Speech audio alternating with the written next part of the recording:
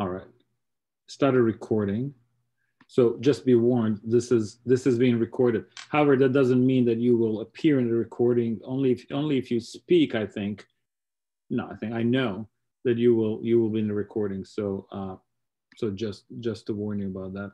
So welcome those select few of the 94 registered to this event of the Institute for Mathematics and Democracy. And for those of you who know what this is, it's an initiative, an effort that Professor Stanley, Chang, and I started. I'm Ismail Volich, professor at Wellesley's math department. And Professor Chang and I have started this initiative. Basically, the idea is to do as much as possible with education, research, and outreach in fields that live in the intersection of math and politics. And rather than talk more about that, let me actually just copy the link to our website into chat. And also, let me copy the link of our Twitter page, what's it called, page, account in there. So go and like do whatever you do on Twitter, follow us, like us. I don't know, whatever happens on Twitter. So, and most importantly, if you want to get involved with the stuff that the Institute does, contact us, let us know, reach out to us. So one of the things that Professor Chang and I started this year is this fellows program, where it's a year-long program, mostly for juniors, although one of our fellows this year is a senior. And the idea is that this cohort of students would stay together for the year and sort of learn about math and politics, attend sort of reading groups, and we'll have discussions with them. And then eventually they would branch off into their own or sort of subgroup kind of research projects or sort of independent study projects, possibly leading into research even in the summer and maybe even during their senior year. So this is our sort of inaugural class of fellows who are going to be giving these presentations today. And at the end, Professor Chang will give the final presentation. The idea is to sort of stop thinking about the elections for a few hours by talking about the elections somehow. and the theme is really the math behind the path of the ballot, right? As you cast your ballot today or before today, what happens to it up until the moment that the president is elected, right? What's the math behind the democratic processes of this ballot becoming, helping elect the president of the United States? So that's really the basic theme. And as you start thinking about it, you realize, well, you're really talking about voting method. You're talking about our Electoral College. You're talking about apportionment process for our House of Representatives. You're talking about, gerrymandering. So there's sort of four basic pieces that go into our presidential elections. So that's where our four fellows will be talking about. So a little bit of housekeeping. So this is all being recorded during the presentation. So there'll be short presentations by the four students, followed by some discussions. And you can, during the talks, if you have questions or comments, put them in the chat, either to everyone or to me. And then during the discussion, I'll try to moderate the discussion with those questions. And if there remains only a few of us, we can even sort of speak. And if you really need to know something during the presentation, have a question, raise your virtual hand. My daughter turned some music on back there. Maybe raise your hand on Zoom and I'll call on you, or just leave stuff in the chat. So we'll sort of play by ear depending on how many people we have. So that's, let me just see, I have some notes here. Yeah, I think that's about it as far as sort of housekeeping goes. And let's just start. So our students are Minerva Johar, she's a junior. Eliza Zizka, also a junior. Rebecca Yi, junior. And Shreya Parjan, who's a senior. And that's the order in which they will give their presentation. So I guess we'll just start without further delays, right? So Minerva Johar is first. She's, like I said, she's a junior. She's a math and physics major, and one of our fellows this year. So go ahead. Okay, let me share my screen. Okay, so I'm going to be talking about different voting methods. So that's both what voters put on their ballots, like who you vote for versus how many people you vote for, things like that, and also how those votes are tallied to come up with a winner for the election.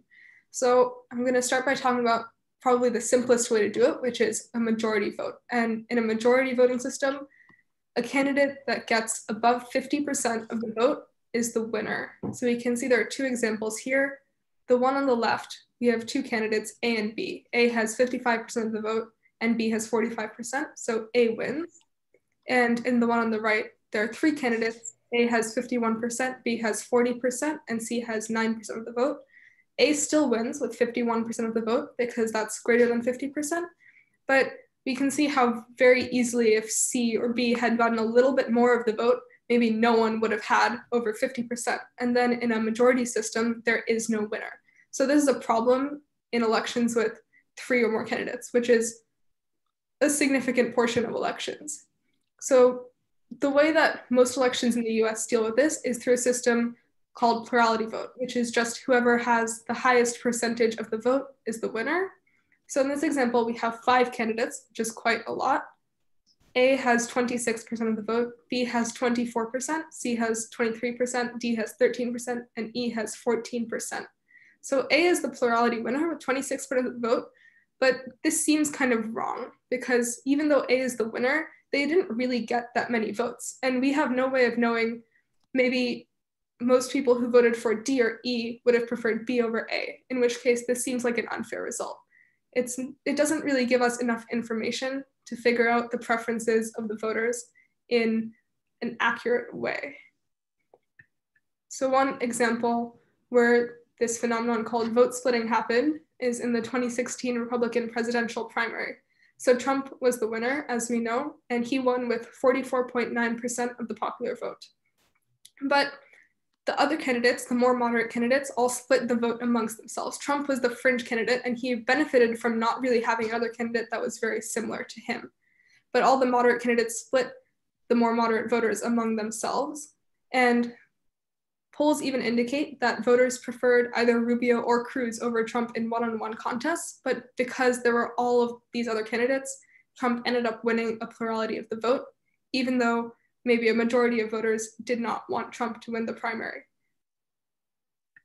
Then we have another example of this, which is the 2010 election for governor in Maine, where again, a fringe candidate, Paul LePage, won the election with 38.2% of the votes. This is even less than Trump won with, because there are two candidates, Elliott Cutler and Libby Mitchell. Elliott Cutler was an independent candidate and Libby Mitchell was a Democrat who split the more moderate and liberal vote among themselves, even though polls showed that the people who voted for either of them would have preferred the other candidate over Paul LePage. So these are some examples that show why plurality voting doesn't always give us the result that seems most natural based on the preferences of the voters. So how do we fix that? There needs to be some system that gives more information on what the voters want. And the ones that we're going to talk about today are all examples of ranked choice voting. So in ranked choice voting, voters rank candidates in order of preference. So we have a chart here that shows an example of a set of ranked choice ballots. It might be a little bit hard to interpret, but what it means is the left column means that 20 voters had a ballot where they ranked A over B, B over D, and D over C. Then 18 voters had a ballot where they ranked D over B, B over C, and C over A. 10 voters ranked B over C, C over D, and D over A. And 2 voters ranked A over C, C over D, and D over B. So the voters ranked the candidates in order of their preference, and now we have to figure out how to determine a winner. So using the plurality system, A has the most first place votes with 22. So A is the plurality winner. So there are 50 voters in total here. So any candidate would need more than 25 first place votes to be a majority winner. There is no majority winner here since A has the highest at 22. There are so plurality voting says A wins, but the goal of this was to move away from plurality voting. So other ways to decide the winner would be instant runoff or Borda count, which are two methods that I'm going to talk about now. And there are also a multitude of other methods that can be used to figure out who should win this election. So with instant runoff, the way it works is taking the candidate with the fewest first place votes and eliminating them from this chart here and repeating the process until we have a majority winner.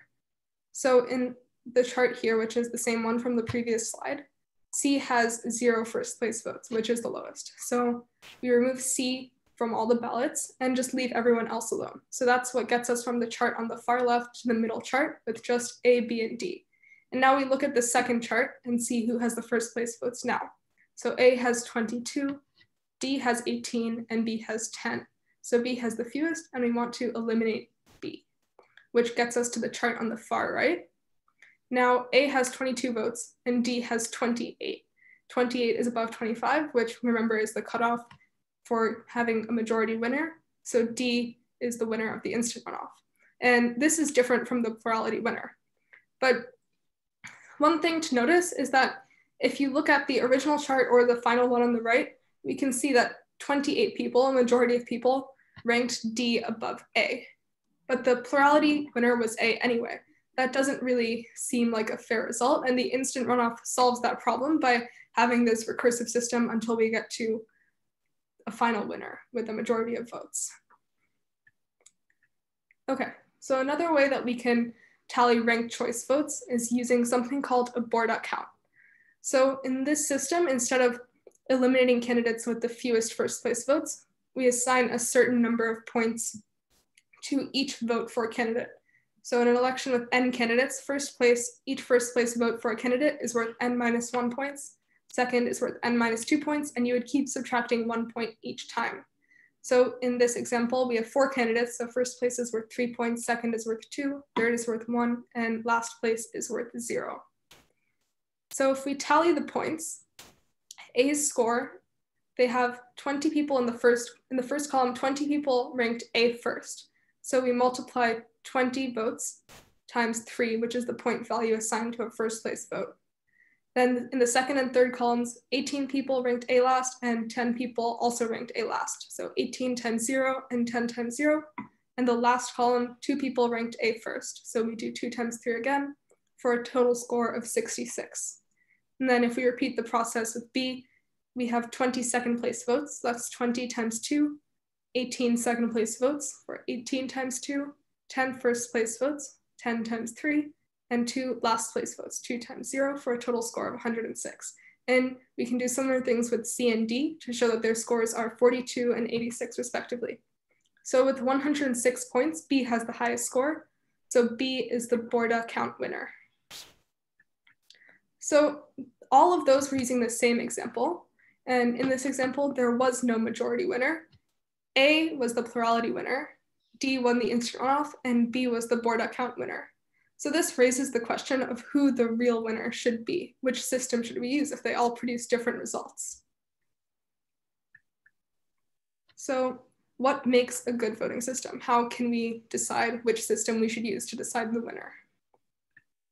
One thing that is pretty important in any kind of republic or democracy is this principle of majority rule, which is that we want, in the first slide, we talked about a majority rule, which seems fair and is very clear cut when you have 2 candidates. The person who gets the majority of the vote wins the election. The problem with that is that when you have 3 or more candidates, it's very hard to extract a clear preference like that.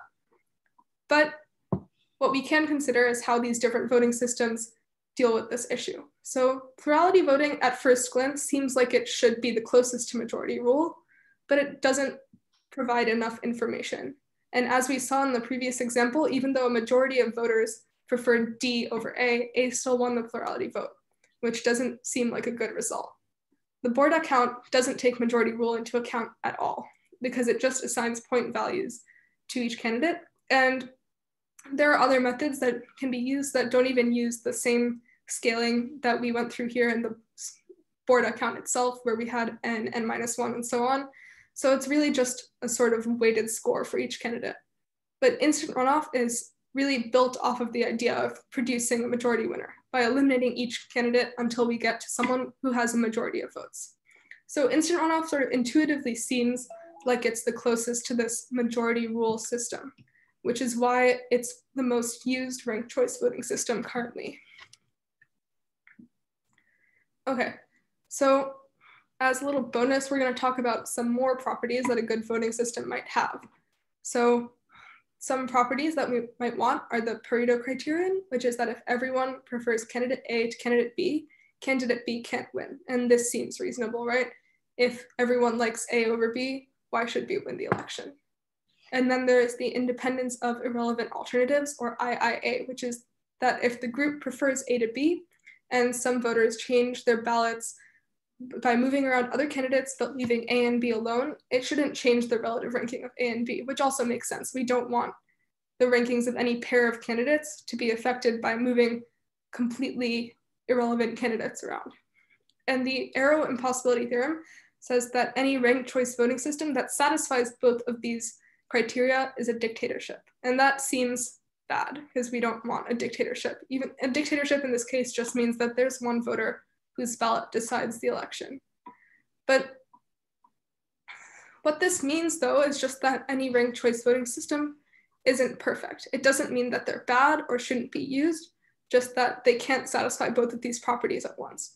So both of the systems that we looked at, the instant runoff and the board account, satisfy the Pareto criterion, but not the independence of irrelevant alternatives criterion, which leaves them susceptible to strategic voting, since by changing around the rankings of irrelevant candidates, a smart voter could influence the outcome of a ranking between two completely different candidates. But that doesn't necessarily mean that ranked choice voting shouldn't be used, because ranked choice voting still has numerous advantages over our current system of plurality voting. It captures more information about preferences and gives more freedom to voters in that it allows them to vote according to their heart and their own true preferences, instead of trying to worry about whether they're voting for a candidate that has a chance of winning the election or not, which is what a plurality system sort of forces people into.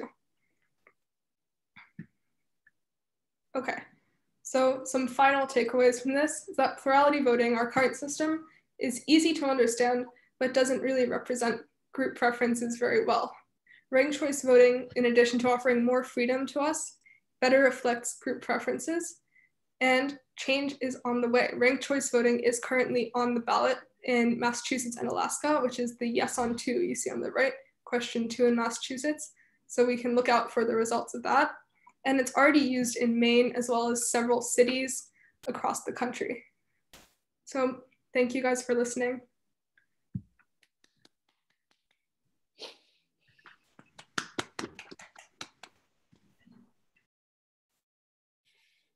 Thank you. That was great. So let's see, any questions, comments, concerns about how maybe you went out today and voted no on 2? It's too late now.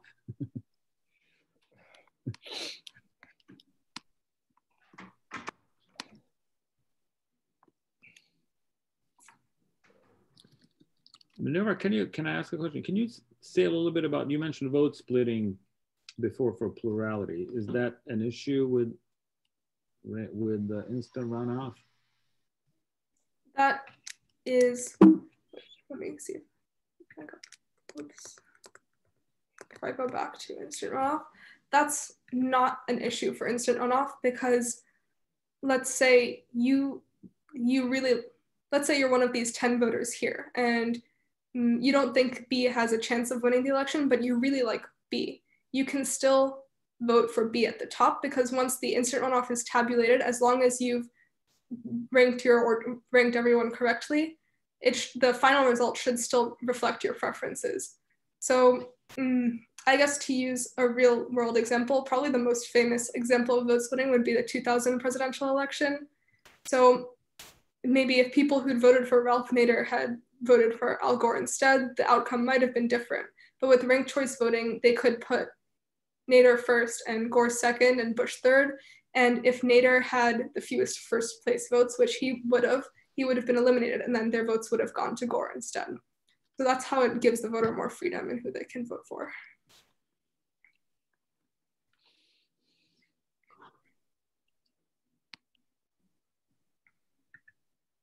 And I guess it should also be said that it encourages participation by underrepresented groups because of the often candidates from underrepresented groups are sort of reluctant to compete in fear that they will. I didn't get that. Could you try again? Oh, we're having, okay, iPad. I was getting some feedback, maybe from Alex. Alex says, Alex, I will mute you, sorry. In fear that they might take away, in fear that they might be the Ralph Nader for a candidate, right? But with ranked choice, that's not an issue. Anybody can run, and you know, if they get some votes, they get them, and if they're eliminated, the votes are passed down to the next candidate, and it's not an issue, right? So yes, we like instant runoff.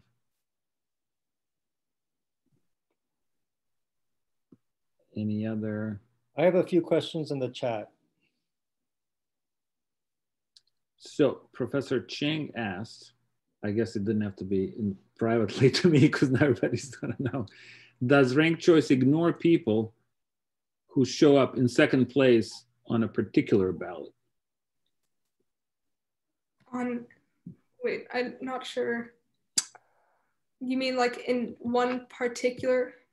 Yeah, I guess it does, because if the candidate you rank first is, like in this example, if you put A or D first, then your second choice didn't matter in the end. So there must be a way, there probably are ways where you have to decide whom to eliminate each time, right? Mm-hmm. You know, and this instant runoff is designed to eliminate people who didn't come in first, right? Mm-hmm. But you can imagine like a weighted version of instant runoff where the eliminated person at every step is determined in some other kind of way. Right. So I was thinking about this earlier today, how like the Borda count actually doesn't have the same thing the instant runoff does, where it favors first place votes over everything else. Like it has other problems, but by doing this weighted score system, it doesn't privilege first place votes over everything else, though those are worth more points. So like if you voted A or D first, your second place vote for B still counts, and that's actually why B wins in this example. But right, B wins because, why does B win? Because B has like all these second place votes. Right, B has more first and second place votes than anybody else. Mm-hmm. But in the instant runoff, those second place votes didn't really mean anything for B. Right, I mean, you can imagine a situation where you, instead of counting the number of times they appear on the first row, you count the number of times they appear on the first K rows, right? And then eliminate according to that, right? Right. So you can do really well in second place, but just barely not have enough first place votes, and then you get eliminated. You could have like been in the second row all across, right? Right. But maybe you just didn't. You know, you got somebody else eked out a first place win over you, yeah. And then you're gone, right? So that does seem a little bit, you know, strange. Right, but Borda count would take it into account. The reason why A didn't win the Borda count, right, is like because of those two bottom slots that it's in, right? Those zero earned points really cost A. Right. I mean, this is sort of like you know, when you have a dictatorship, one person decides, right? One person, there's like the weight is all on one person. And this ranked choice method of elimination is sort of like a dictatorship in that there's only one row that decides, right? Who stays and who leaves, right? Right. I think it's like a question of like what we want to value more, because the instant runoff really it values first place. I mean, less than like plurality voting does, where that's the only thing that even matters. But it's heavily weighted towards that kind of system. Even if someone like really doesn't care that much between their first or second place candidates, the one that gets ranked first is still going to have the advantage. So the processes that are on the table in Alaska and Massachusetts and are already in place in Maine, does that follow the first row process? I believe so. I don't know about Maine, but I know, well, the version that's being implemented in New York in 2021 is using this instant runoff method. Yes, they're all the same, instant runoff. So they're all just biased the first line. Right. That's right. Right.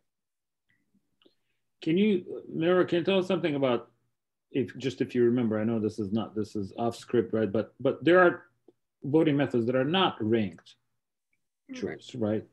Approval voting being sort of the main representative of those cardinal voting methods. Do you remember what it is and what it does?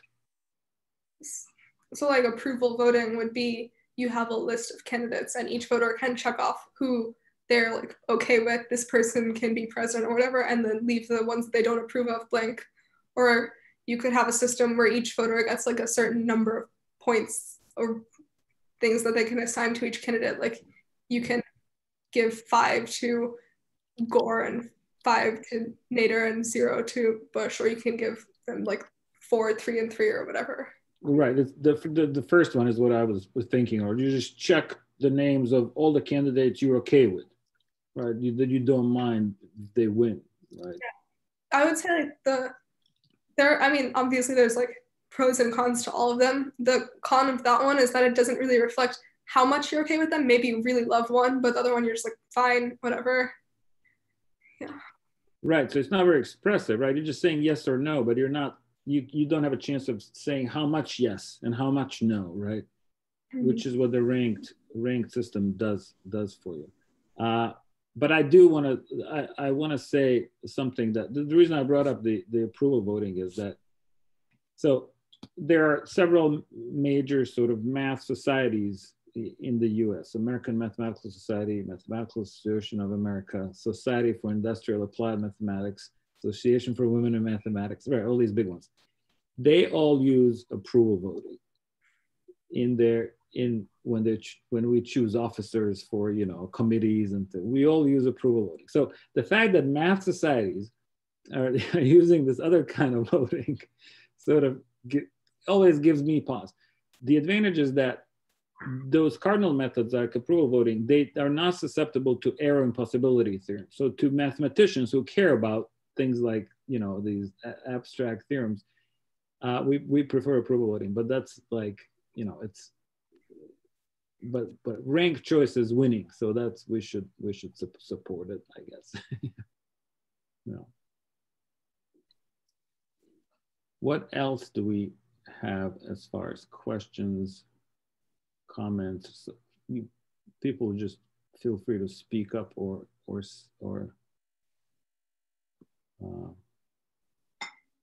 put stuff in the. So here's a question. That's a good question. What is the pushback against ranked choice voting? So what's the argument against it for, you know, if it's on the ballot? So most of what I've seen is that it's just too complicated or too hard to understand. And voters understand, oh, just check off who you want to vote for, but they don't want to like spend all the effort ranking all the candidates. Yeah, I think it's pretty clear that I disagree with that assessment. Because I mean, it requires more work, a little bit more work on the part of the voter, but it also lets you have a lot more say and a lot more freedom in how you vote, which is what we were talking about earlier, where you can really vote for who you think is best instead of trying to think about who has a chance to win. And So those are the advantages. And then I guess the other thing is that like the major parties don't really like ranked choice voting because it would harm them, which is why they advocate against it. But I think mathematically and logically speaking, it works better than what we currently do. Here's a complication that I just thought of. So suppose you have 10 candidates, okay, and they're running for something.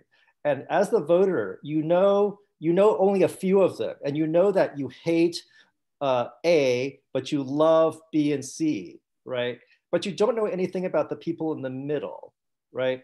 So what I would do is I would just rank, B, C, and then A, because A is the worst person that I know about, and leave everything else blank, for example, right? But that might be interpreted in a different way. That might say, oh, I prefer C or A, whom I don't like, to all the people that I did not actually vote for, right? Well, does that make sense? Yeah, I think in that case, well, there's like sort of two ways you can implement this. One in which you require everyone to rank all the candidates, where a voter who doesn't know the rest of them would just either have to like place them randomly, or ideally they would do some research and figure out where to put them. Or if you don't require everyone to rank all the candidates, then I guess like the correct way to do it would be to just not rank A and only rank the candidates that you actually like. So what happens in practice is you are not required to rank all the candidates precisely because of this. So what you would do is you would rank B and C, and then you would not, that would end your ranking, right? So your ballot would count in the first 2 rounds of instant runoff, but then it would be discarded after that, should the instant runoff continue past that second round. So there's no way for you to express, I really, really, really don't want A to win this election unless I rank everybody, right? But even if you rank everybody, yeah, it's actually the same. You putting, yeah, right. It doesn't really affect anything, because if A was going to win, regardless of your ballot, whether you rank them last or don't rank them wouldn't affect it. Right, it actually doesn't matter. So this is how instant runoff actually prevents strategic voting. Right, so it's good in that sense. So you just wouldn't, so for example, in the city of Cambridge, they've been using ranked choice voting for a long time, right? And a few years ago, they had something like 25 candidates for like a school council or something, right? I mean, there's no way you're gonna know 25 candidates and have strong enough opinion on 25 of them to be able to actually rank them, right? So you rank a few and you leave the rest unfilled, and that's fine. That works too.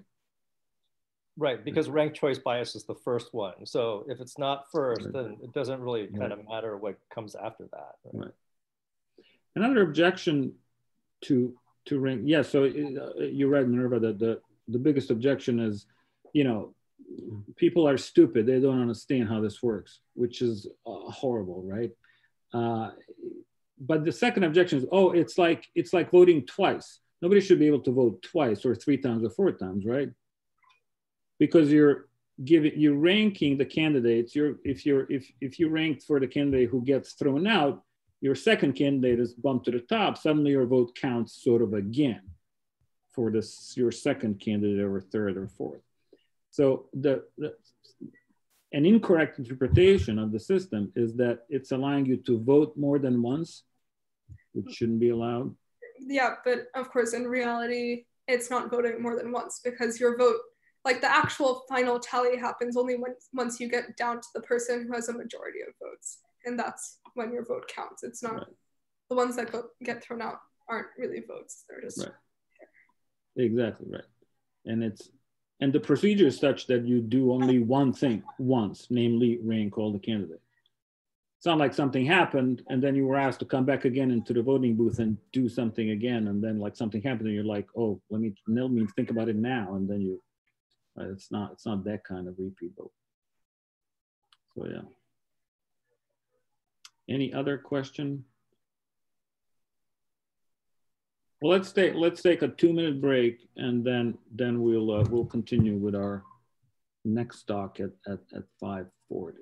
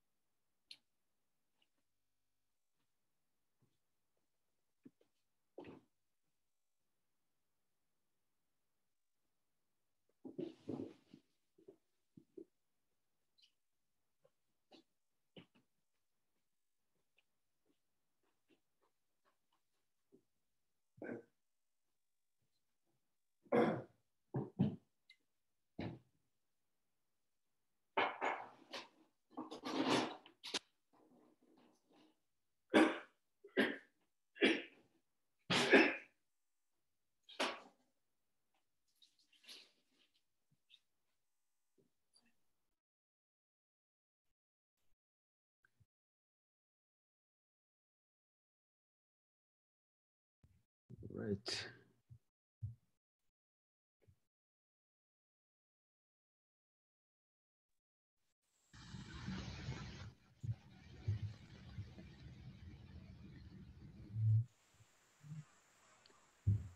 Welcome everyone who just joined us.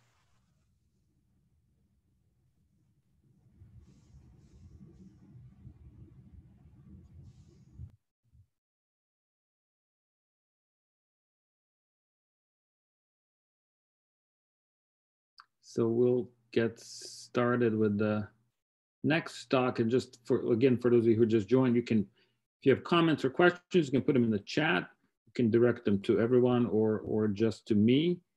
And this is being recorded, but you won't be visible since the Zoom just records the person who's speaking. So yeah. All right, Eliza, you ready?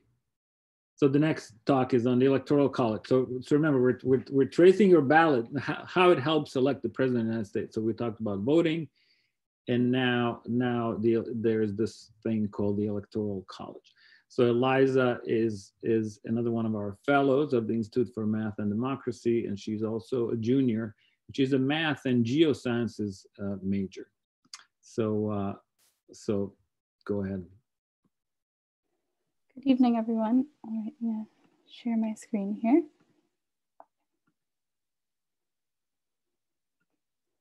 So let me just get started here.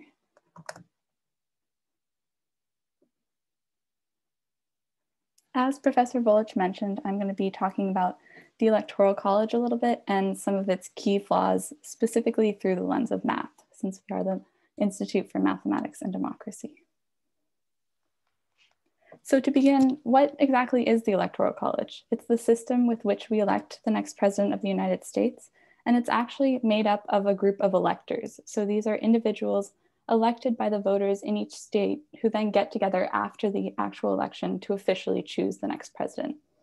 Practically, however, when we talk about the Electoral College, we treat these electors as electoral votes, since nowadays when voting for electors, citizens of a state or the District of Columbia are choosing who their electors are going to cast their vote for.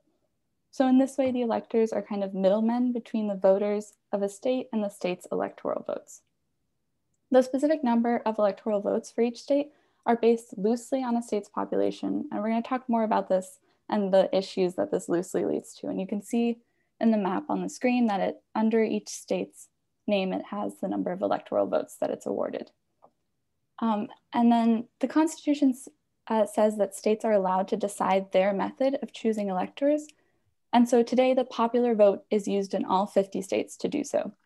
And in 48 states, the plurality winner, which is something that Minerva was bringing up, plurality versus majority, and where plurality is the candidate with the most votes, gets all of the electoral votes for that state.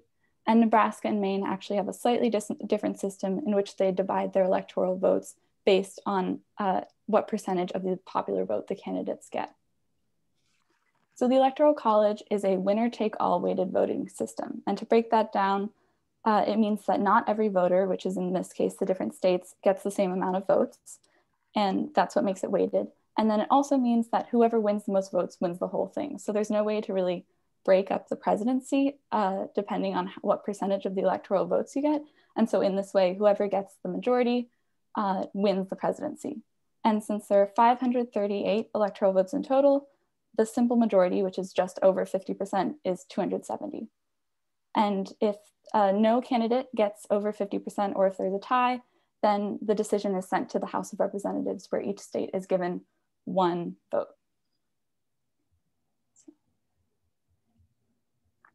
This map just kind of shows how the Electoral College can shake out. So you can see 4 years ago, probably still fresh on many of our minds.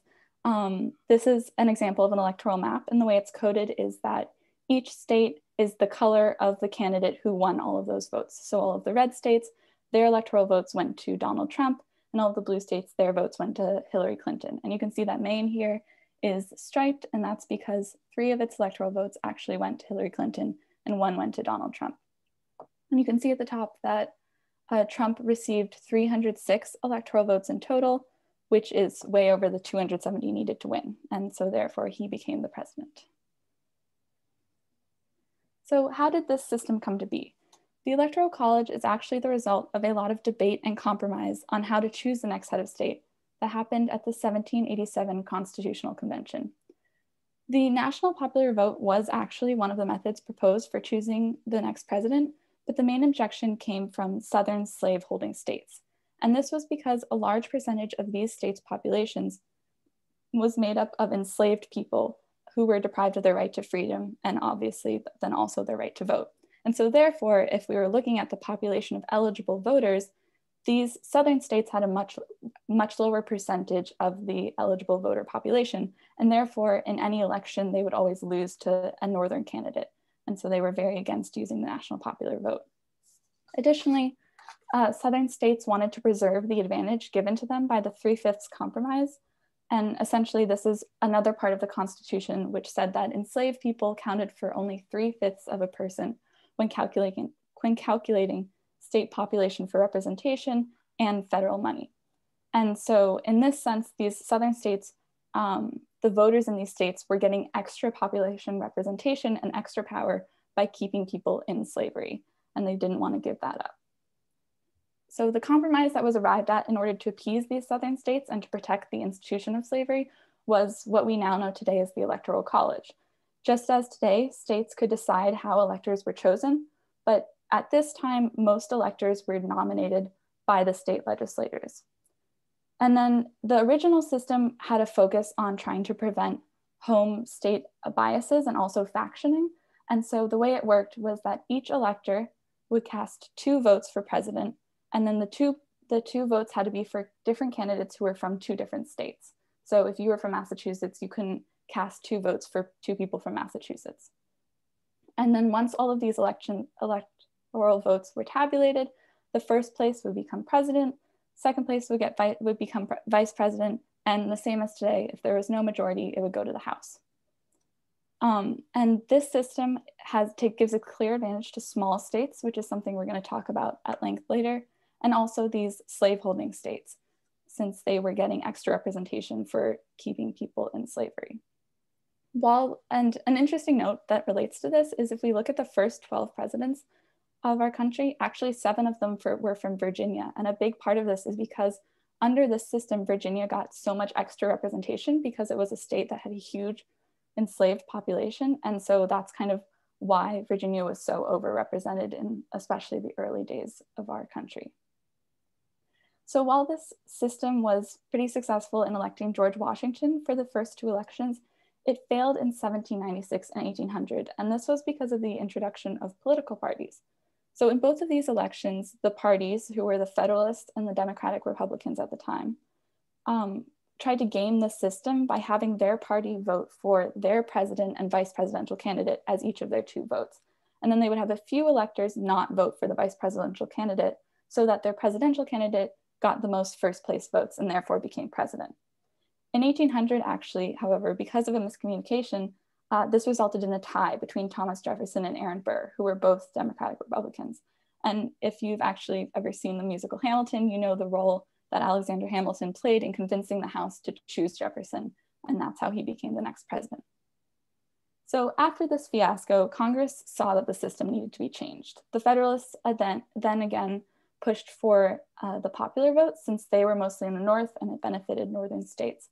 But because you need so much support for an amendment, they weren't able to achieve this. And the Democratic Republicans in 1803 pushed through a new system, which is now the 12th Amendment. In this system, separate votes were cast for president and vice president.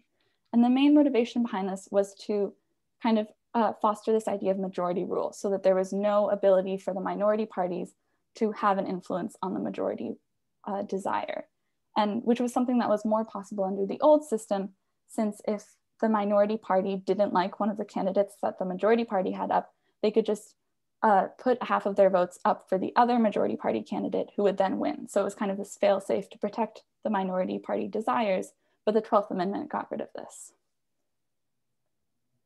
So briefly, just want to touch on where does this number 538 come from? The Constitution says that each state gets the number of electoral votes equal to the number of representatives it has in the House, and then the number of senators it has. So that gives us 435 representatives for the House, plus 100 senators. And then by the 23rd Amendment, the District of Columbia gets the minimum number of electoral votes, so 3. And that gives us 538 with a simple majority of 270. So we've already seen some of the problematic origins of the Electoral College, but now we're going to take a look at its issues through a mathematical lens. The first one, which is probably all too familiar to many of us, is the discrepancy between the Electoral College results and the national popular vote. In 2016, Donald Trump won the Electoral College and presidency, even though Hillary Clinton won the popular vote by almost 3 million votes. And this has actually happened 4 other times in the history of our country. Comparing the Electoral College vote to overall country popular vote gets at one of the central changes of our country over the last 200 years. And this is because when the 12th Amendment was created, the country was much more seen as these several separate states who were loosely united under this federal government with the president presiding. Nowadays, however, the federal government is so much stronger and the president has much more of an impact on our daily lives. And so it makes sense to look at this national popular vote number to see what the country as a whole thinks about the president. And so when we look at this number and we see that a majority of the country doesn't favor the person who is running it, that's clearly something that's not democratic and something that should be changed. Another issue of the Electoral College has to do with the fact that it is a plurality system, as mentioned earlier. So just as a refresher, that means that in most states, the winner of the electoral votes of that state just has to be the person who got the most percentage, the highest percentage of vote. And this leads to the spoiler effect, which is when third or independent party candidates can determine the result of the election or spoil it for the major party candidates. The most common example of this is in Florida in the 2000 election, which ended up determining the whole election, the national election. And it's often said that Bush won because Nader was more popular than Buchanan. So looking at this chart, it kind of illustrates that, and that you can see how Ralph Nader took away more liberal votes from the major party candidate, Al Gore, than Patrick Buchanan took from George Bush. And you can see that George Bush won the state with less than 50% of the vote. So he won the plurality. So even though they got collectively less than 2% of the vote, Ralph Nader and Patrick Buchanan ended up determining the election for the whole country, which goes directly against the principle that the minority party shouldn't have control over what the majority of the country wants. The increased popularity of third-party candidates in recent elections has also led to a surge in plurality wins. So if you think about this, Minerva kind of touched on this, but if you have two candidates to choose from, one necessarily has to get the majority or over 50%, or they both tie and they both get 50%. But once you introduce a third or even fourth candidate into the mix, it is possible for a candidate to win individual states and the whole country with way less than 50% of the vote. And a prime example of this is in 1992, when Bill Clinton actually only won the majority in DC and Arkansas. So looking at this chart, you can kind of see why that is, which is that Ross Perot, who was the independent candidate, won almost 20 million popular votes despite not getting any electoral college votes. So he was essentially in each state lowering the percentage that the main party candidate needed to win that state. In 2016, Trump won 101 electoral votes, and so 5 states this way, and Hillary Clinton actually won 50 electoral votes this way. And a study by NPR found that under reasonable assumptions, someone could become president with only 23% of the popular vote, which is clearly another flaw in the system. And interestingly enough, if you think about why this is, you might think that it's by getting some of the really big states and just needing a few of those, but actually the way to win with the fewest percentage is by getting lots of the little states, and we're going to see why that is. So it's kind of counterintuitive, but at first glance, you would think that the larger states have more representation in the Electoral College since they have more electoral votes, but actually it's the smaller states that benefit more greatly from the system. And this has to do with the constitutional requirements. So the Constitution says that each state must have at least one representative in the House, which means at least 3 electoral votes. But if you think about like the states that have the lowest population, what happens if they have a population that's below the population of a congressional district? Then all of the people in that state are way overrepresented. And when you add on, in addition to this, the fact that you're adding 2 senators to every state, regardless of its population, then you can see that, for example, in Wyoming, adding 2 senators triples the power because you're going from 1 vote to 3, versus in California, which has 53 representatives in the House, adding that 2 on has a much smaller proportional impact. And if we then look at the ratio of population to electoral votes, we see that a Wyomingite's vote actually counts for 3 times as much as a Californian's vote, which clearly violates this important tenet of democracy, which is the principle of 1 person, 1 vote. And there are a couple of charts that illustrate this. So the first one, this is a map that shows states with their size proportional to the relative influence of the individual voters who live there. And you can see that the biggest states and district pictured here are actually by no means the biggest practically. They're actually the ones with the least population, versus the usually most populous states that we're used to seeing very big, like California and Texas and Florida, are really tiny in comparison. And this chart kind of illustrates the same thing. So the states here at the bottom are organized by electoral vote, with the most, with California on the left, all the way down to the fewest.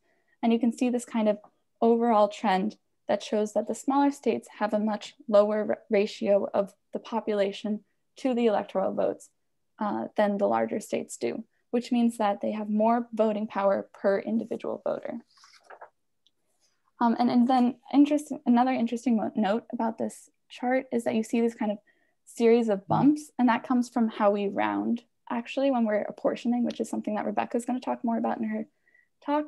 But if you think about, as you're increasing the population but keeping the number of electoral votes the same, the ratio of population per electoral vote is going to go up until you reach that threshold to add on a new electoral vote, and then it's going to go back down. So not only is there this overall inequality between small states and large states, but also within states of a similar size, there's this inequality. So how do we change this system? How do we fix these issues? The best solution would be to abolish the Electoral College altogether. But since that involves changing the Constitution, it needs an amendment. So 2/3 of Congress and 3/4 of states. And this is really hard to achieve. The closest that we got as a country to doing this was in 1969, when a proposed amendment actually passed the House with 82% of approval. But it was filibustered by Southern Democrats in the Senate because they wanted to protect the power of the white majorities in their states. So they feared that a national popular vote would enfranchise Black and underrepresented voters. And then today, if we think about could an amendment pass, it's unlikely because there are several groups who favor the Electoral College. We already saw that small states have a huge advantage, and then another group of states is swing states. So this map shows the 163 campaign events of the first 9 weeks of general campaigning in 2020.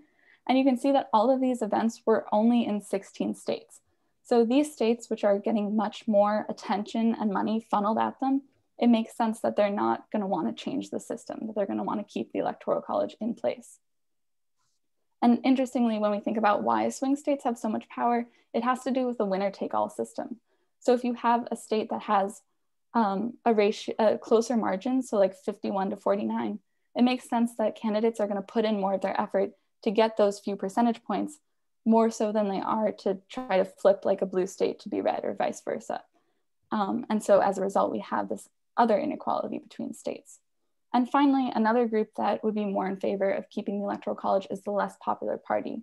We already saw that if you can win with only 23% of the national vote, it makes sense that parties would want to keep the system in place because it's kind of a way for them to win even under these extraordinary circumstances.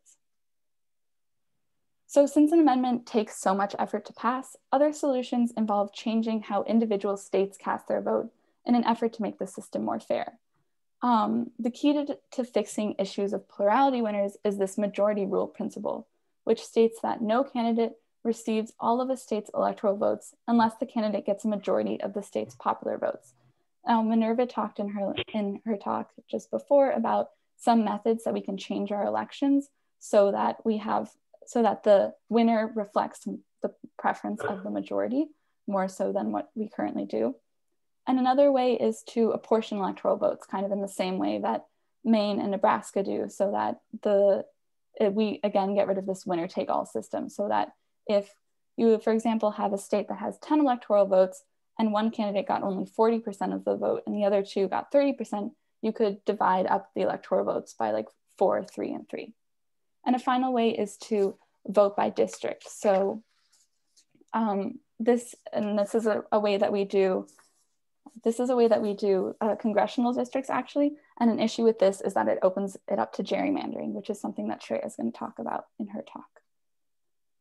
A few final solutions. One of them is the Wyoming rule, which is basically the idea that if we could increase the population per congressional district to be equal to the population of the smallest state, which is in this case right now is Wyoming, then we would end up increasing the number of states in the House to be 547, which would give us 650 electoral votes. And this is kind of getting at trying to level out that discrepancy between representation in smaller states and larger states. And another solution is the National Popular Vote Interstate Compact. So you can see in this chart to the right, it shows the 15 states plus the District of Columbia who have agreed to give their electoral votes to the candidate who wins the national popular vote, regardless of who wins the plurality in their own states. And if this compact were able to get 270 votes, which it's not at right now, then it would have legal force and the Electoral College would essentially be obsolete. So to conclude, I just want to emphasize that the Electoral College was created to protect the system of slavery, and today has been shown to determine elections in ways that don't align with our principles of democracy.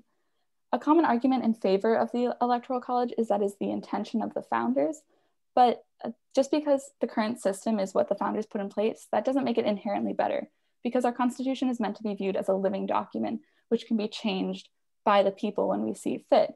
And so it's our duty to change the system, and math can play a huge role in providing evidence for a change. So thank you.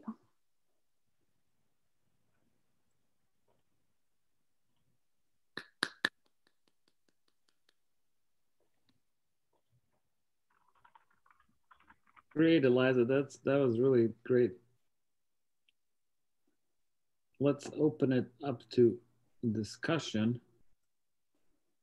And again, you can chime in the chat or raise your virtual Zoom hand and you know, you can just speak with your actual voice if you have questions. Let's see, Abby looks like has a hand up. Hi, awesome job, Eliza. That was great. I was wondering if you have any ideas about how maybe like the Electoral College should be taught in school. When I remember learning about the Electoral College, I don't remember learning about it as like a bad thing. Do you have any advice for like teachers or anyone that would be interested in like education? Like, how do you think they should frame this discussion? That's a really interesting question. I think it's interesting because I remember learning about it in school as like it was kind of this, it was the founders trying to protect their system from the general population. Like there was this fear that if the general population was allowed to vote, but actually when I was doing research for this, I found that that's not the case, because if you think of who the voters were at this time, it was the white landowning males, which was the same makeup as the actual congressional delegates. So they didn't really have a fear of that. And so, yeah, it wasn't until researching for this that I found that it was meant to protect slavery. And so I think that kind of in the same way that we talk about the other compromises of the Constitution, like the 3/5 compromise, and the way that it basically baked slavery into the foundings of our country, I think it needs to be emphasized in that same way and kind of taught that these were the motivations behind it.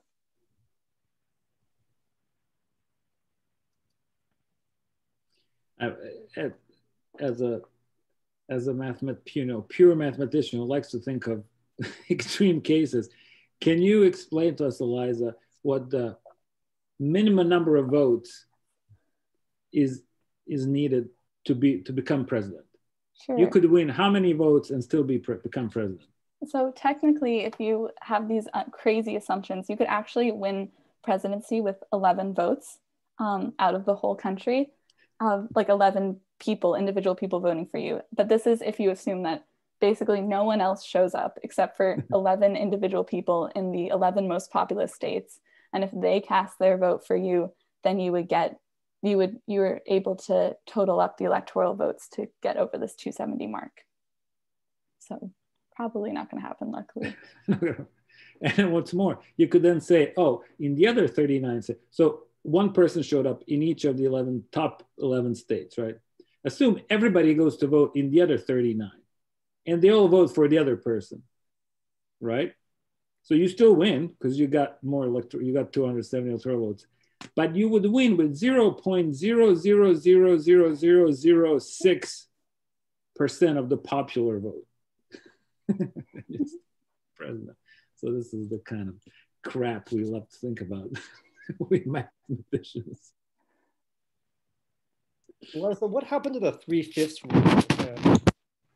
What became of that, and did that have much of an effect on future elections? Yeah, another interesting, that's like when you look at the history, is that once the 13th Amendment was passed, which gave citizenship to Black Americans, then it got rid of the 3/5 compromise because these people were suddenly seen as complete people, as they should be, since they are actual people. And so suddenly you have this thing where all of these southern states actually have more representation, because now instead of these populations being seen as 3/5, they're 5/5.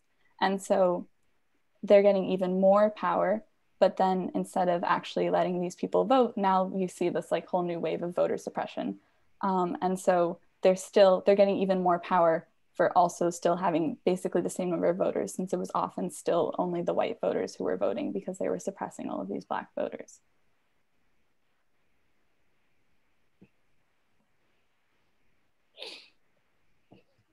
Eliza, I'm rusty on my government history, so I need some support here, which is there are some states where like the people who cast the electoral votes, they base it based on the popular vote, but somebody can go against the grain, right, and decide like, oh, I just want to vote the way I want to. Is that correct? Right. There's these things called elector faith.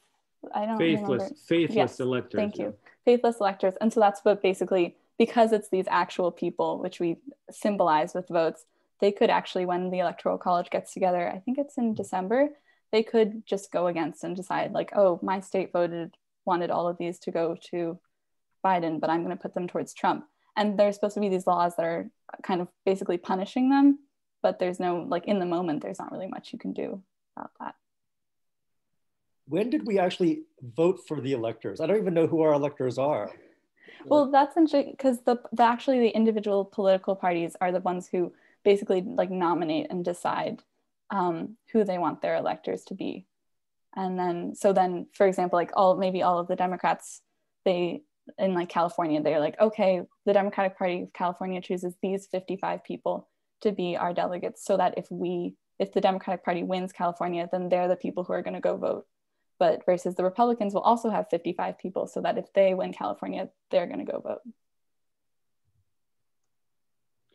And you're right, and often there's faithless electors sort of cast their vote in opposition to what they were supposed to, just as a sign of protest, and when they don't affect the outcome of the election. So they were actually faithless voters against Trump and against Hillary Clinton in 2016, several.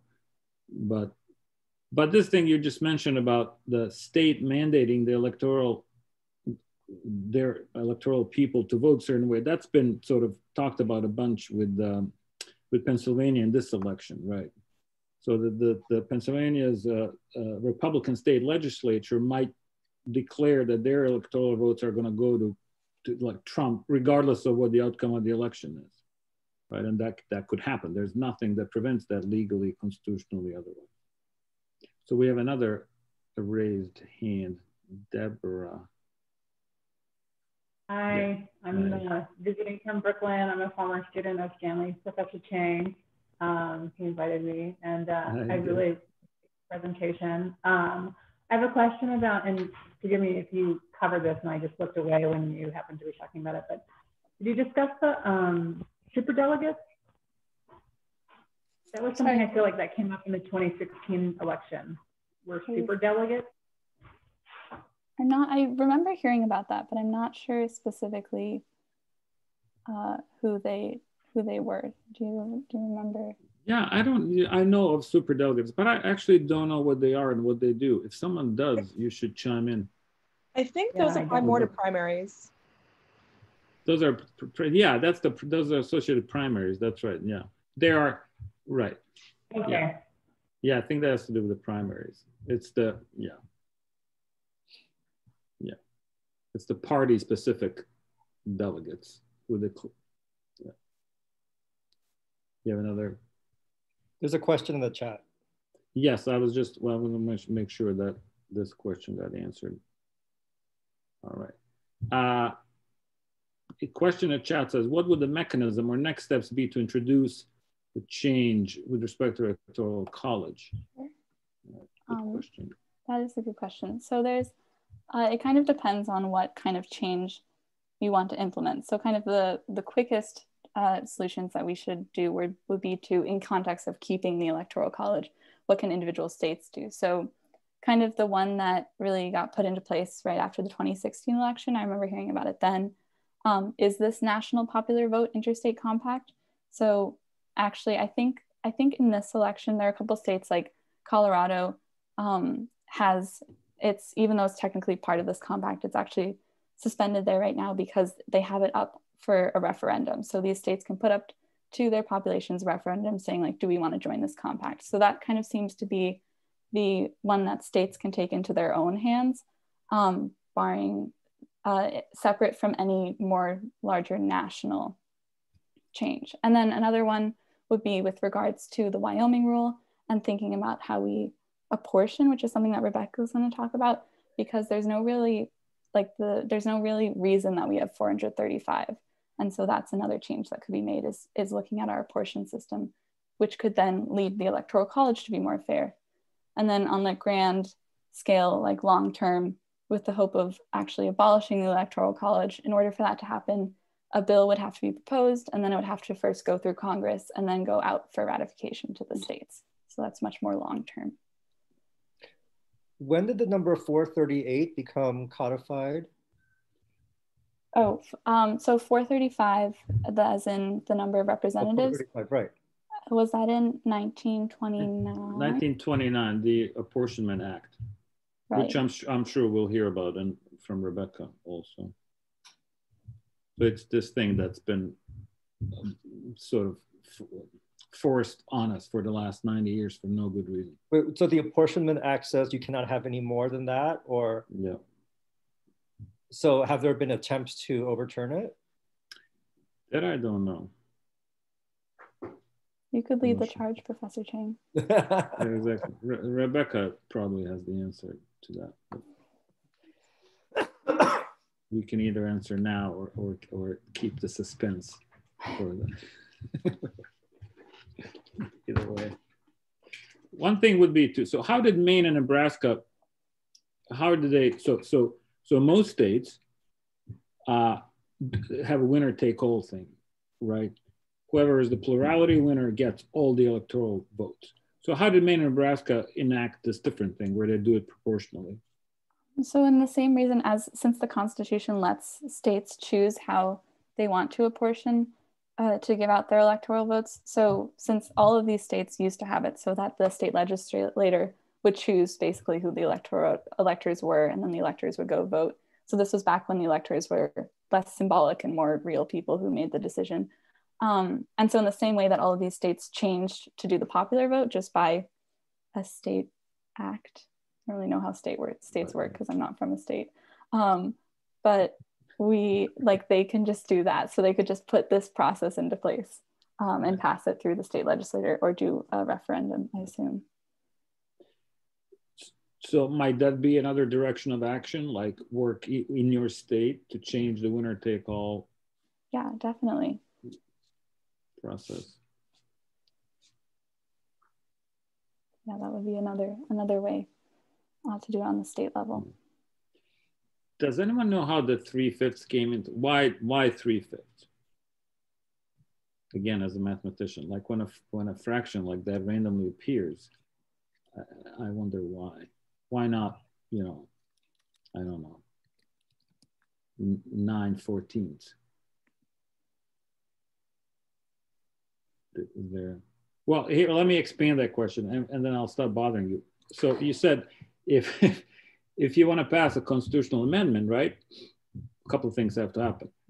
First, the Congress has to ratify it with 2/3 of the votes, right? Both in the House and the Senate, right? And then 2/3. And then 3/4 of the states have to ratify it as well, right? Okay, so where did the 2/3 and the 3/4 come from? I've asked this question in our private conversations once, or with the fellows, but it bugs the hell out of me. I remember Professor Chang saying that it's like kind of when you think about like if someone has to choose like a fraction, you would say like 1/2, and then it's like, oh, if you have to choose something over 1/2, you want to preserve this like n over n plus 1. So that's right. So that's why you would choose like 2/3 or 3/4, and then 3/5 kind of comes as if you have to choose something more complicated. But why do you have to preserve the n over n plus 1? Because it's prettier? Because people are, again, too stupid to understand anything that's not n over n plus 1? Well, 3 and 5 are both Fibonacci numbers, right?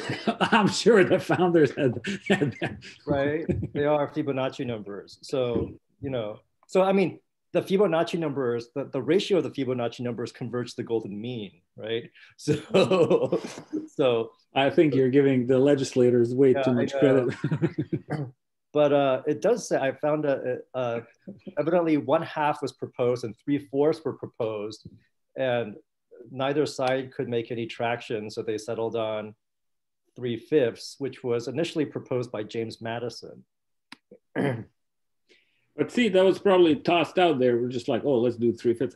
My point is that if you have as complicated and as messy a process as amending the Constitution, the quantities associated to it, there's no way they're going to be as clean as 2/3 and 3/4, right? Nothing in nature is 2/3 and 3/4. Ask, Planck's constant and the Euler number, right? So it seems arbitrary at best and not well thought out.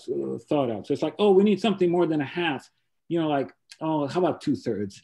That's, okay, fine. And now we are living our democracy under the sometimes tyranny of these simple numbers that not very much thought has gone into, I guarantee you, because they're so simple, right? Okay, I'll shut up now. We should probably go on. So let's take a couple minute break, unless there are any final questions or comments. And then, so, all right, Rebecca's gonna report from her father about who is a constitutional historian. So we'll have our answer in 2 minutes when we come back from a break.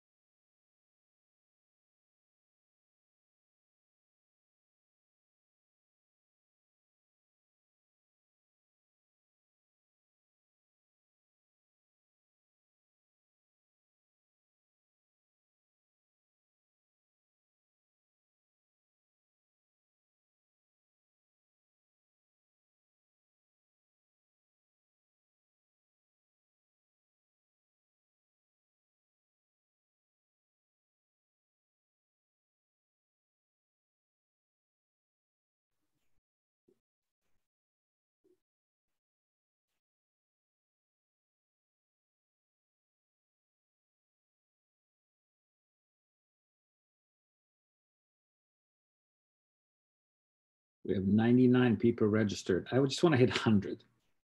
Doesn't matter how many are actually in the following the talks. I just want 100 registrations.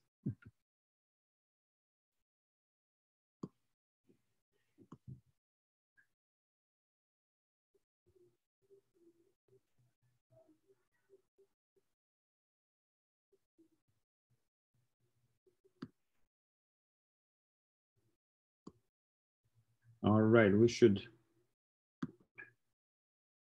get going again, maybe, to keep on schedule. So if there's anybody new who joined us in the last few minutes, you can post questions or comments into the chat, or afterwards raise your virtual Zoom hand and we'll call on you. And this is being recorded, although you will not show up in the recording unless you're speaking, so nothing to worry about. And we talked about Fibonacci numbers a few minutes ago, so Professor Chang is telling us what they are in the chat in case you want to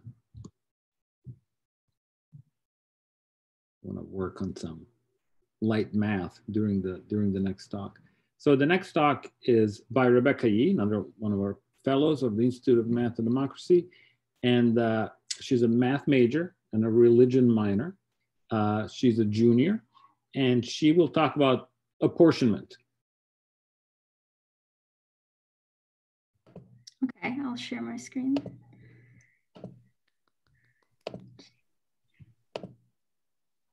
Okay, so yes, like Professor Volich just said, I'm going to be talking about apportionment, or in other words, how we decide how many seats that each state gets.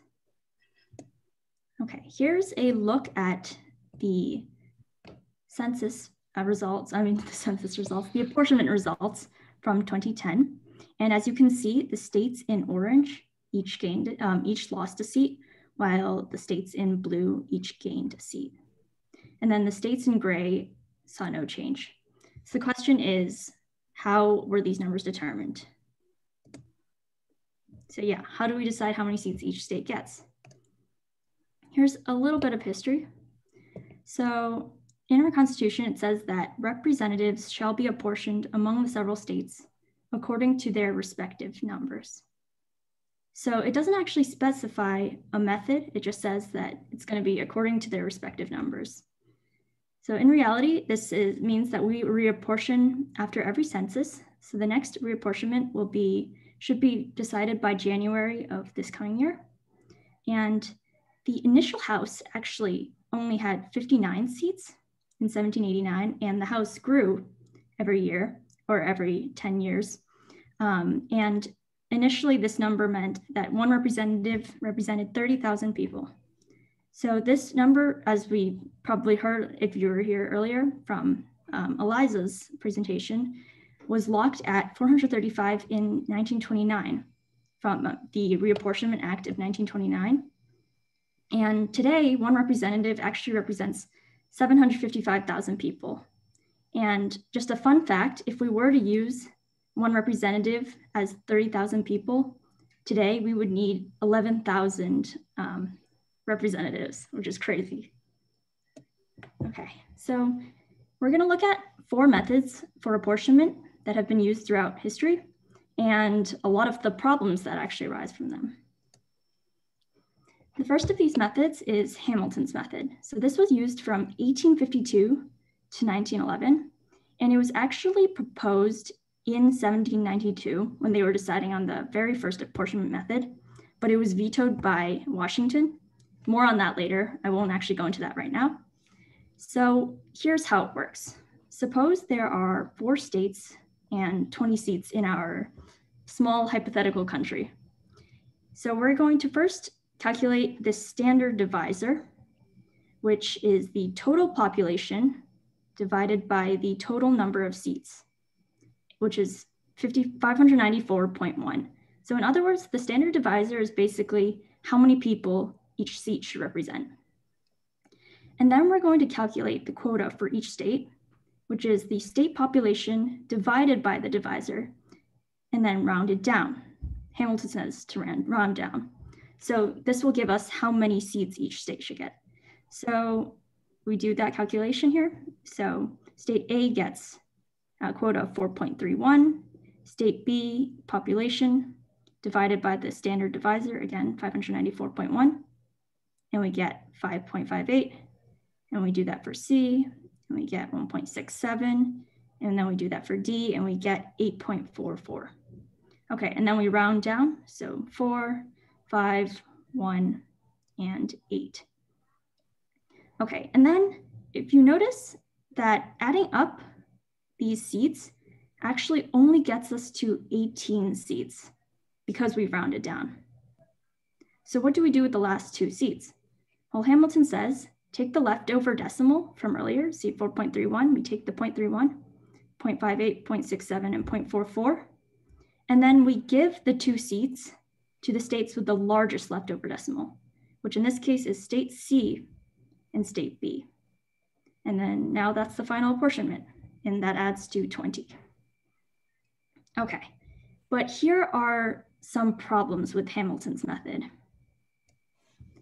The first of these is the Alabama paradox. So the Alabama paradox is when an increase in the total seats actually causes a state to lose a seat, even though nothing happened to the state's population. So this was discovered in the 1880s when they were testing out a house size increase from 299 to 300 and realized that Alabama would actually lose a seat, while Texas and Illinois gained a seat each. So this is a problem because we don't want increasing the house size to mean that a state would lose a seat unnecessarily. Okay, the second of these paradoxes is a population paradox. So this occurs when a faster growing state loses a seat to a slower growing state. So this was discovered in 1900 when Virginia actually lost a seat to Maine, even though Virginia's population was growing at a faster rate than Maine's. So to understand a little bit more about what the math behind all this is, we can look at another hypothetical population, this time with slightly nicer numbers. So 3 total states and 10 seats. So in our initial apportionment, we use Hamilton's on the left side, So we can see that our standard quota, because we're dividing by 10 seats, the divisor is 1 million. So the standard quota here is 1.45. B is 3,400,000 divided by 1 million, which gives us 3.4. And C gives us 5.15. And so it would actually be 1, 3, and 5. And then the extra seat goes to the state with the highest leftover decimal. So it goes to state A. And so the final apportionment would be 2, 3, and 5. But here the population shifts a little bit and the overall population shrinks. So the divisor also shrinks. And so now if we calculate the new quota, we see that state A has a 1.55. So its quota increased a little bit because the divisor is smaller now. State B's quota also increases, even though its population shrunk a little bit, the divisor shrunk more. So its standard quota still increases. And then state C shrinks a lot. But notice that because the leftover decimals changed, when we round now, we round down 1, 3, and 4, the extra seat actually goes to state B. So even though state B's population shrunk, state B actually gains a seat, while state A's population grew, but state A loses a seat. So that's problematic. We don't want a faster growing state to lose a seat to a slower growing state. Okay, and here's the new state paradox. So when the introduction of a new state results in an existing state losing a seat. And this is also known as the Oklahoma paradox because it was discovered when Oklahoma became a state in 1907.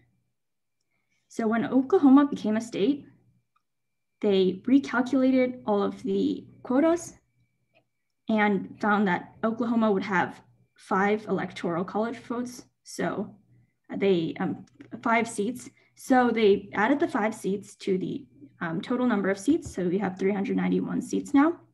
But then when they recalculated the quotas for all the other states, all the states stayed the same except for New York and Maine, where New York and Maine actually exchanged a seat there. So New York lost a seat while Maine gained a seat, even though their populations didn't change before and after Oklahoma was introduced. But the introduction of Oklahoma seemed to disrupt how many seats they got. Okay, so since the Hamilton's method seems a little bit problematic, we're gonna look at another method. So here is Jefferson's method. So this was in use from 1792 to 1842, and it's the method that beat Hamilton's method back in 1792. So the only difference when it was proposed was that Jefferson's method would have given Virginia an extra vote from Delaware, which, as you all know, Virginia is Washington's home state. So that's probably why Washington vetoed Hamilton's method in favor of Jefferson's method. So Jefferson's method lowers the divisor until it fits the number of seats. The basic idea here is that, so you still start with the divisor as the total population divided by the total seats from Hamilton's method, and then we computed it, and we had 2 seats left over, if you recall. So Jefferson says that instead of just giving these 2 seats to the highest leftover decimal, we should try lowering the divisor. So he just tries a nice lower number. There's no specific way to calculate this number. So now if we compute 550 as our divisor, we find that the seats apportioned are 4, 6, 1, and 9, and that actually adds to all 20. So that worked. That's great. We'll just keep the 550 divisor then. Okay, so Jefferson's method does actually avoid some of the paradoxes, but it runs into another problem, which is the failure of the quota rule, where the quota rule is the apportioned seats, is that the apportioned seats should lie between the upper and lower roundings. So in this case, as you can see, state D under Jefferson's method actually ends up with 7 seats, even though its upper and lower roundings are 5 and 6. So we don't want a state getting disproportionately more seats than its quota. And also note that the lower divisor actually favors larger states, because a larger population divided by a slightly lower divisor will increase the quota more than a lower divisor dividing a smaller population. So Jefferson's method favors larger states disproportionately. Okay, so we've looked at those two methods. Here are two other methods that have been used. Webster's method is like Hamilton's, but uses traditional rounding. So Webster's method says, just if the leftover decimal is above 0.5, round up. If it's below, round down. And in this method, we actually get the same as Hamilton's in this hypothetical scenario, but it can also fail the quota rule because, yeah, I think it's because the house size can change with this one. Okay, and then there's Huntington Hills. So this is actually the one we currently use. So it's like Webster's, but it rounds with the geometric mean. So the geometric mean is, in this case, would be the lower quota times the upper quota and then square rooted. So with 4 and 5, for example, that would be 4 times 5 square rooted, which is 4.47. And then if the quota is greater than the geometric mean, we round up. So if it's 4.48 in this case, you would round up to 5. Whereas if the quota is less than the geometric mean, you would round down. So 4.46 goes to 4. And we compute it again for states A, B, C, and D. And we get 4, 6, 2, and 8. But note that the geometric mean tends to favor smaller states over larger ones. See, if we have a small state with a small quota, 1 and 2, the geometric mean is 1.41, where that 4.1 is a little closer to 1 than it is to 2. Whereas with 8 and 9, we would get a geometric mean of 8.49, where that 4.9 is closer to 5 and closer to 9 now. So it's harder for a larger state quota to round up than it is for a smaller state's quota to round up. Okay, and here's a summary of the methods we've looked at, plus a few others that have been proposed. And as you can see, there's no method that satisfies yes across all categories because we want the quota rule and we don't want paradoxes, right? So is there any method actually that can satisfy all of these categories? That brings us to the Belinsky-Young theorem, which says, no, that is actually not possible. You will always have to choose between either satisfying the quota rule or eliminating paradoxes. And you can't have both at the same time. So the 4.35 here is just a hypothetical quota and what to do with it. And officially stated, it just says that, yeah, no apportionment method can satisfy all of the following ideal criteria at once, which is, again, the quota and that nothing weird happens with the population. Nothing weird happens with the seats when the population changes or a new state is introduced. And if you've heard about Arrow's impossibility theorem, which says that there's no perfect ranked choice voting method, it's actually very similar in spirit because, again, it's that there are these ideal criteria that we'd like to have in our system, but we can't satisfy them all at once.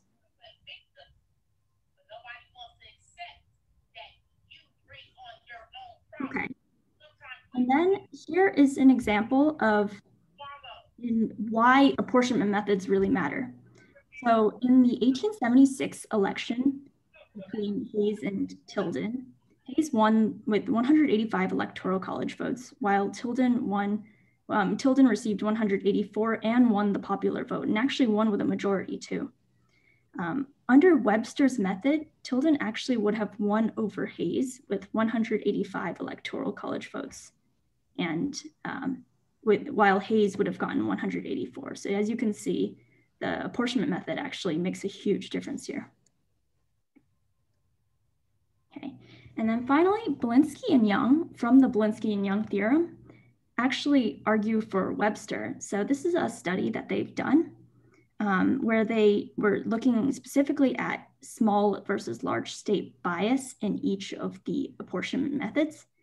And they argued that Webster's method here is actually the least biased of all of the methods proposed. But they were also specifically looking for small state bias because Webster's method, Hill's method, Dean's method, and Adams' method are all tend to be small state biased. So they actually, the methodology behind how they did this study might have over accounted for small state bias. So it actually may have shifted all of these down a little bit. So in reality, it might be a little higher.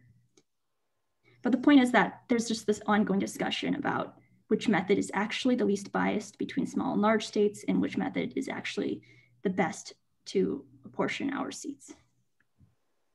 Okay, and that's it.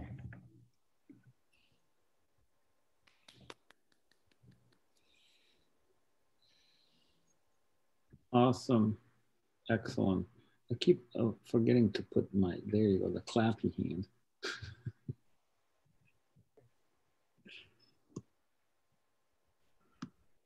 So Rebecca, can you go back to your yes/no chart? Yes. So which one is being used at the moment? Oh, Huntington Hill, yeah. Even though it says no, like it's mostly no, right? Yeah. Do you have a sense of why Huntington Hill was chosen as the method? Why did they feel like, because they were using Webster's method for a while, and was that the one previous to Huntington Hill? I believe it was, yeah. So actually, how did they decide to change it?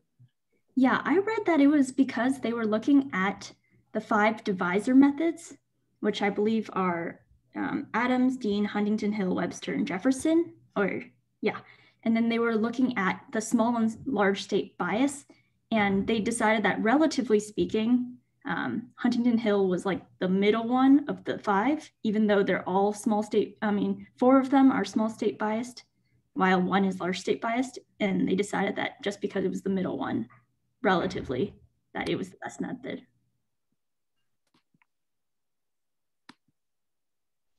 There was some politics behind it as well, supposedly. I don't quite know what that was, but it was not all math, from what I understand. No, I think so.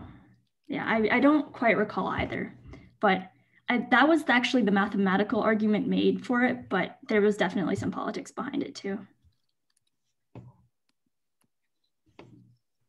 And Belinsky and Young actually also came up with an apportionment method, but it was very complicated, and they didn't think it was, I forget why they didn't push for it to be used.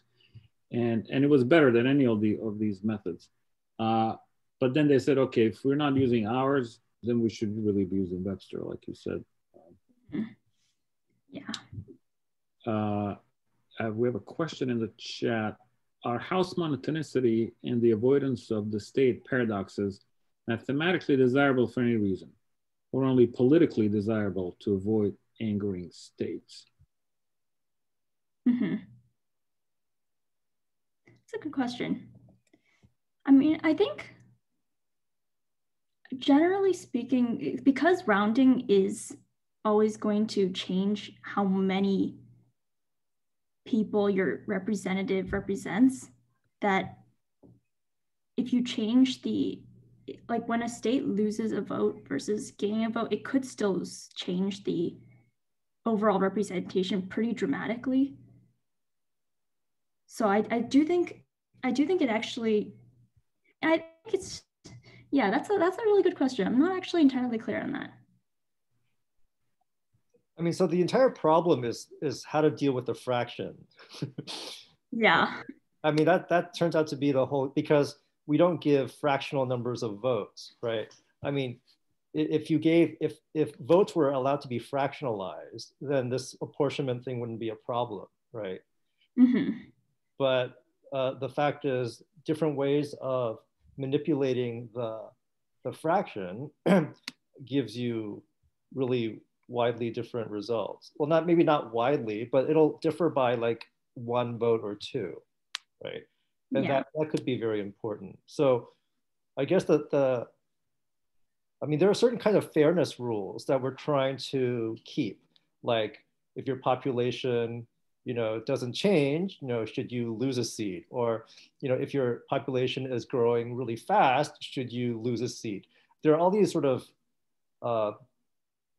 paradoxes or desirable things that you want in your formulation that, I mean, none of it is perfect. I mean, I guess what we're trying to do is we're trying to define what it means to be fair, right?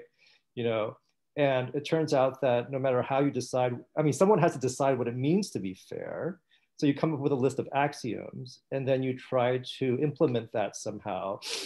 And part of the problem behind all of these methods is that inherently you come up with, like, there's no actual way of getting all the fairness methods or the fairness axioms that you want, right?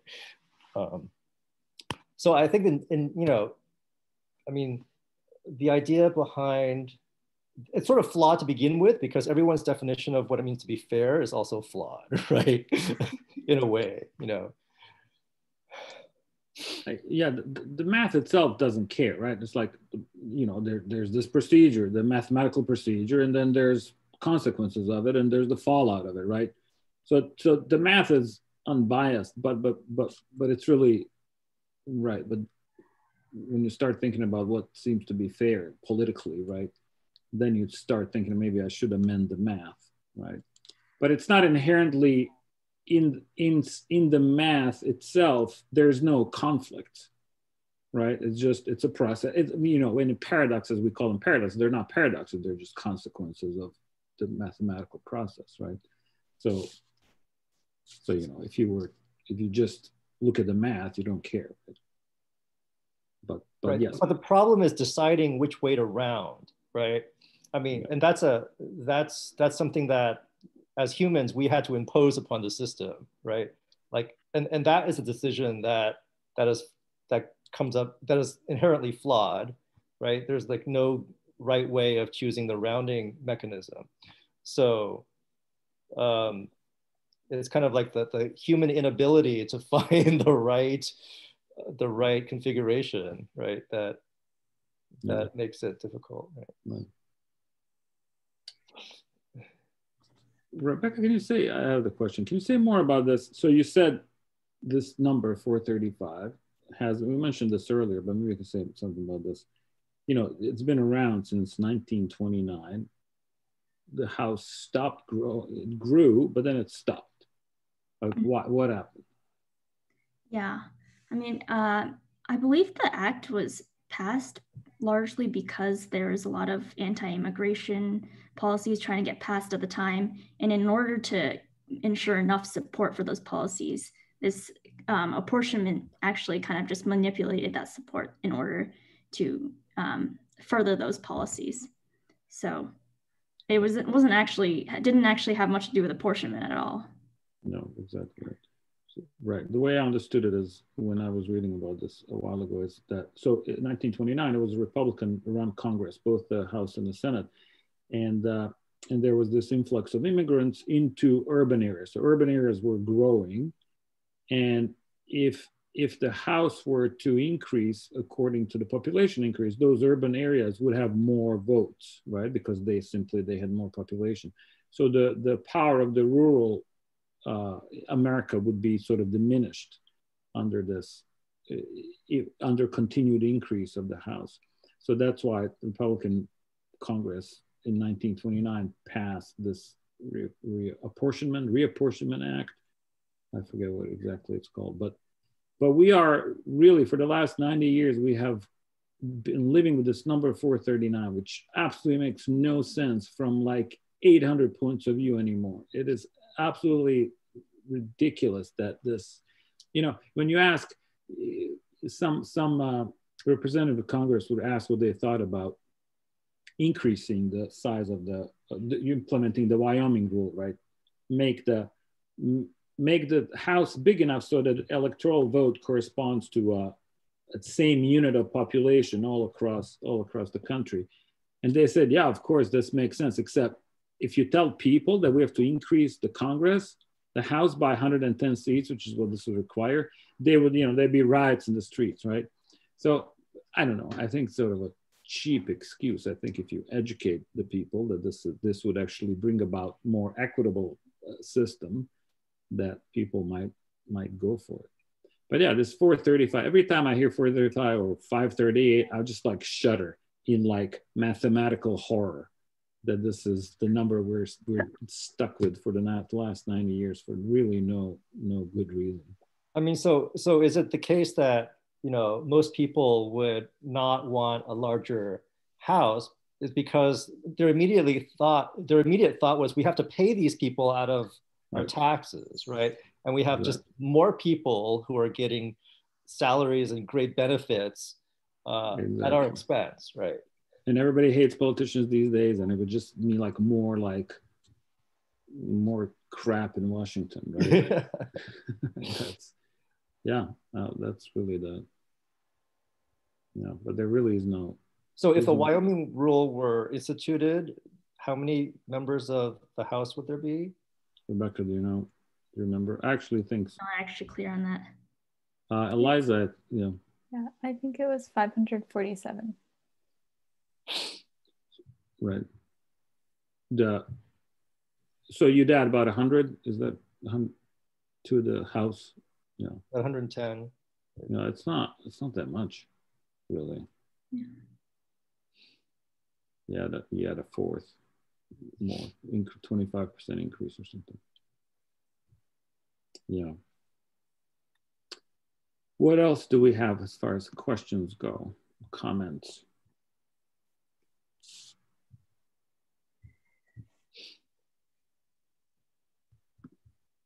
Anyone else? All right, well, we can take a break so the next thing is at 7. We're gonna hear about gerrymandering. If anybody, I mean, I'll stick around if people have questions or anything, but let's take an official break.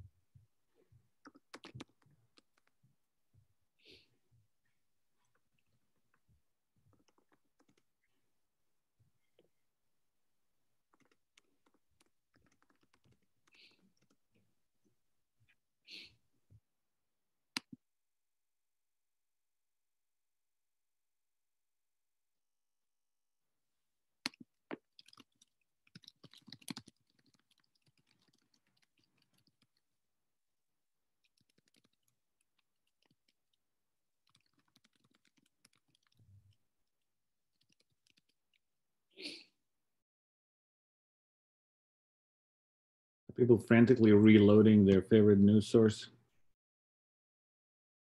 Because I'm not doing it.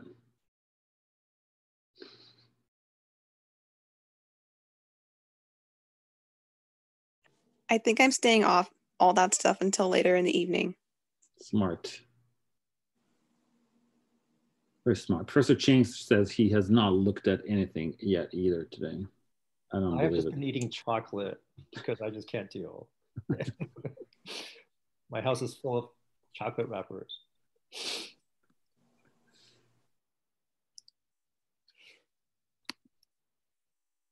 Yeah.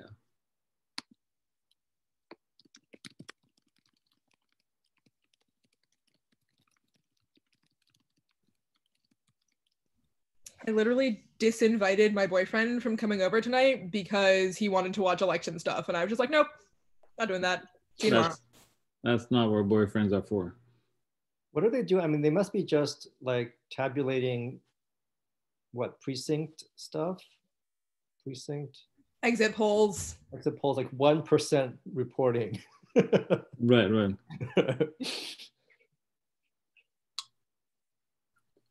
Yeah, all my like Bosnia, people from Bosnia texting me all day, like, "Are you okay?" I'm like, "I'm not okay." I mean, what else can I tell you?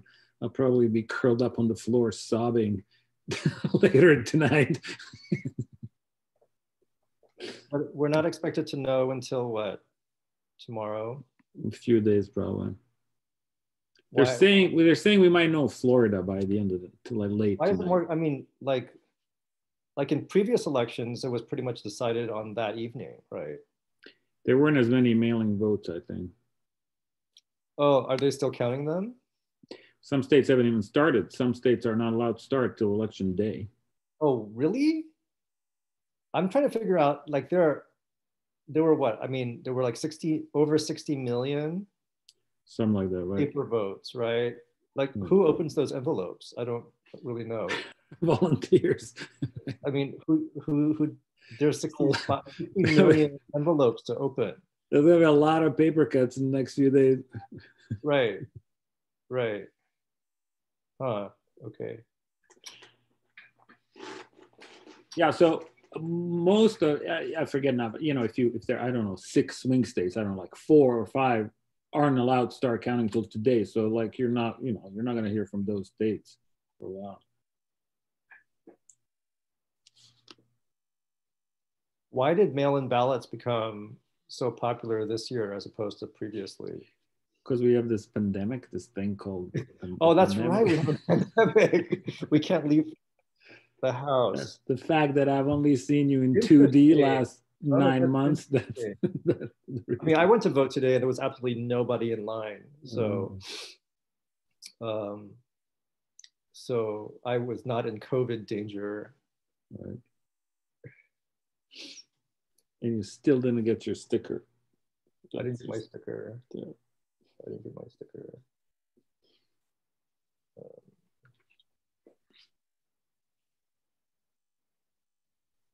So when would ranked choice voting come into effect, and what offices would it apply to?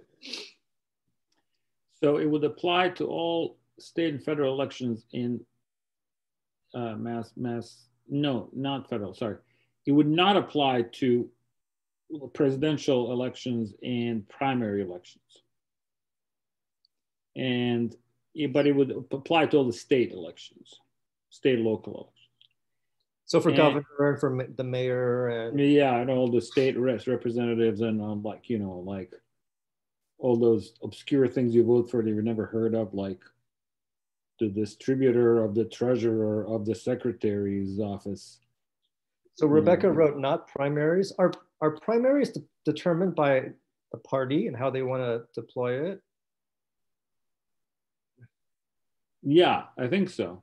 But I'm not sure. I don't think it's the primaries either, because that's an election for a national position somehow. Are there local primaries? Yeah, because like Kennedy, like Elizabeth Warren got primaried. Or not Elizabeth Warren, Ed Markey got primaried by Kennedy. Yeah, I mean, Oh, that's right. That's right. I mean, that's a national office, but the state. But only Massachusetts votes for that national office. Right. Anything that the rest of the country votes for. So. Right. Okay. Right. So for the so state primaries. Yeah. Okay. Oh, I meant I thought you meant, Rebecca, the presidential primaries. Oh, no, I did, and I'm surprised just because all the arguments I've heard for it have mostly been people being upset about how the primaries went. Right. I think so. I spoke to actually the person who runs the campaign, the S12 campaign, and they thought they wanted to play a little safer and not impose that huge of a change in the voting system in Massachusetts. And they were hoping maybe later, if this goes well, later they will include these bigger elections. The one reason they could do it for presidential elections is because they're really not, they're so clearly Democratic that there's no ranked choice wouldn't really help. The Democratic candidate usually gets the majority of the vote, and then the ranked choice doesn't matter. You just take that person, right? So they could be more sort of loosey-goosey with presidential elections, I think.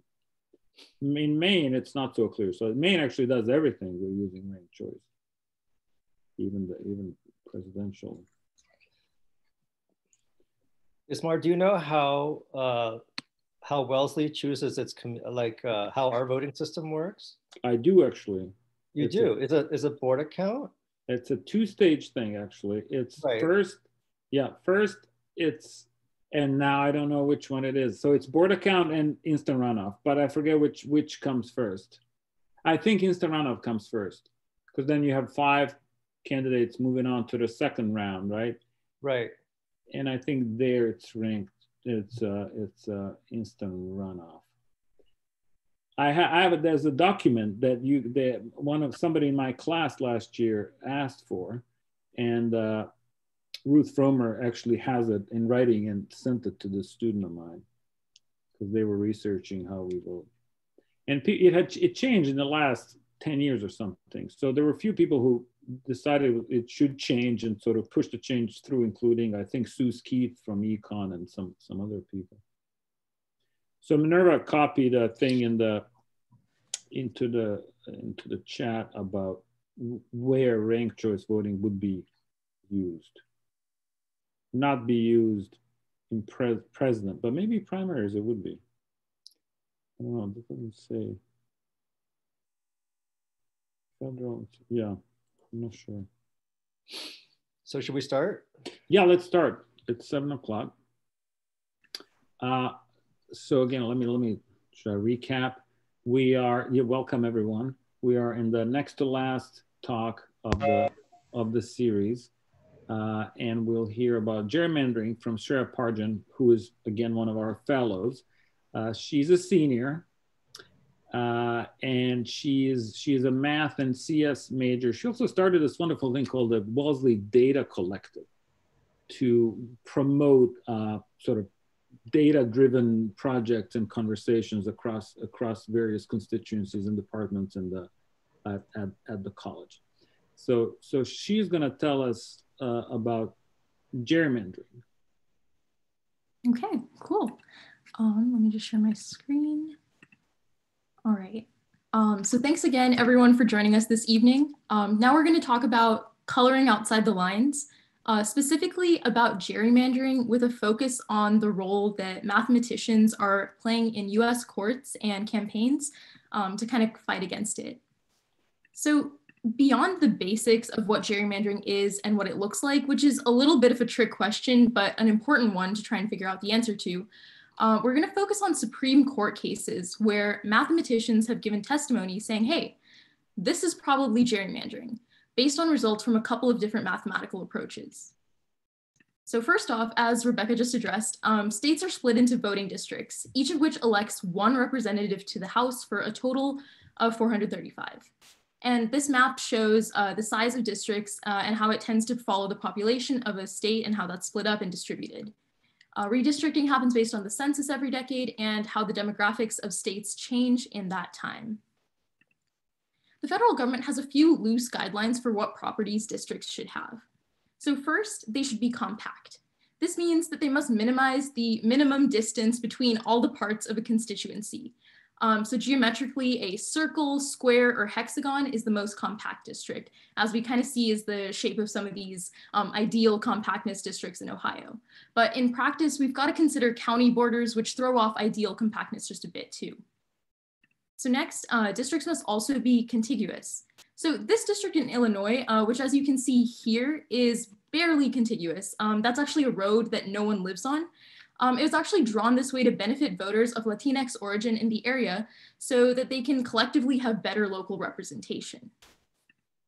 Some other guidelines include maintaining borders of counties and cities, preserving communities of interest like we saw on the previous slide, and keeping the cores of previous districts intact. It's also just good practice to avoid pairing incumbents against each other. But yeah, that's like pretty much it. And these criteria are very hard to discretize if you kind of have noticed. So I guess the question that we want to look at today is what happens when they aren't enough to make sure that voters choose the party and not the other way around? Well, gerrymandering. This is the intentional manipulation of district boundaries for discrimination on the basis of political views or race. The latter, which is called racial gerrymandering, was outlawed by the Voting Rights Act of 1965, but through the former partisan gerrymandering, it has taken on a new form. Before we get to that, I can't really give this talk without touching on this little guy in the bottom left corner. The term gerrymandering is Massachusetts born and bred, courtesy Elbridge Gerry, who as governor of Massachusetts signed a bill in 1812 that created a partisan district in the Boston area that was so ridiculously shaped, it was compared to a salamander or a gerrymander. So if you thought that cartoon was scary, let's talk about something even worse. Figuring out a rule as to what gerrymandering looks like. These pictures of America's most gerrymandered districts make it look a little easy, but what about now? Now, like without demographic context, it's really hard to tell which of these maps from Virginia was fairer to Black candidates in 2016. If you're curious, it was the one on the right, which was created by judges who were fed up with unfair Republican redistricting proposals, like the innocuous looking one on the left. Both parties gerrymander, but it has more often benefited Republicans than Democrats. A few super common ways to do it include cracking and packing. So cracking refers to spreading opposition votes thinly over districts that a party is likely to win so that their impact is minimized. Here, even though purple is in the overall majority on the left, in these cracked districts, purple voters are in the minority. Packing, on the other hand, refers to stuffing the remaining opposition votes into a small number of conceded districts. So here, each of these two districts is full of purple voters, but it won't help purple win the election because there are more majority green districts. A few other tricks in the partisan gerrymandering handbook include stacking, hijacking, and kidnapping, which sounds criminal, right? But there's actually nothing explicitly in the Constitution against partisan gerrymandering, nor does any legislation explicitly outlaw it. Stacking groups low-income minorities who are perceived as a voting majority in the same district as high-income white voters with higher turnout on average, while hijacking forces two incumbents to run against each other in one district so that one of them has to be eliminated. On the other hand, kidnapping involves moving an incumbent's home address into another district where their re-election can become more difficult. So we know some strategies for gerrymandering, but gerrymandered maps don't necessarily reveal malicious intent. So how do we geometrically quantify gerrymandering? One way is via compactness score. So one of the most popular compactness scores is the Polsby-Popper score, which compares a district's area to its perimeter. It measures if there's a lot of unnecessary perimeter to a district, and so it's close to 0 if that's true, and 1 for ideal shapes like circles. Here, so on the left, we've taken the perimeter of a district like this and stretched it into a circle. The resulting circle's area is much bigger than the area of the district, so the Polsby-Popper score is low, and this is kind of suspicious.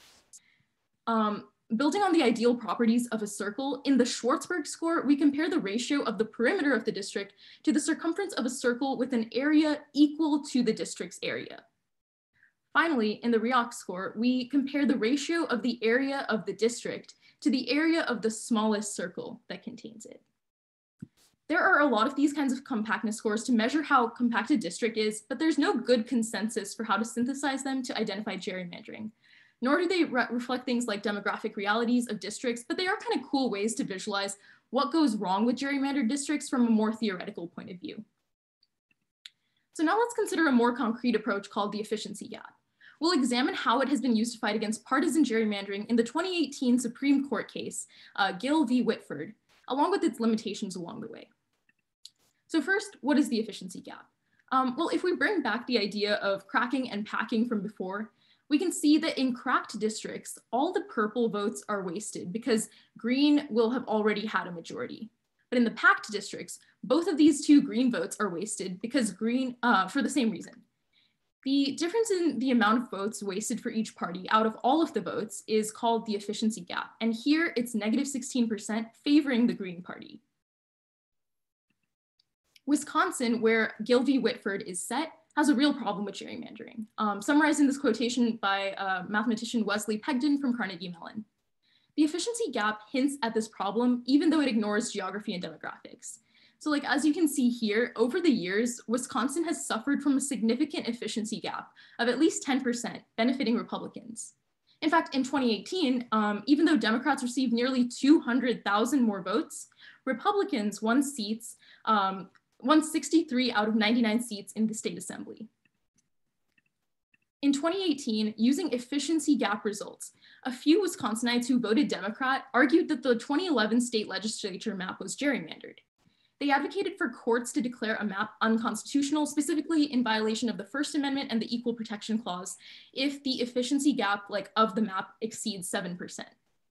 Unfortunately, as we can see has tended to be the Supreme Court sentiment, the majority of justices didn't engage with the mathematical argument.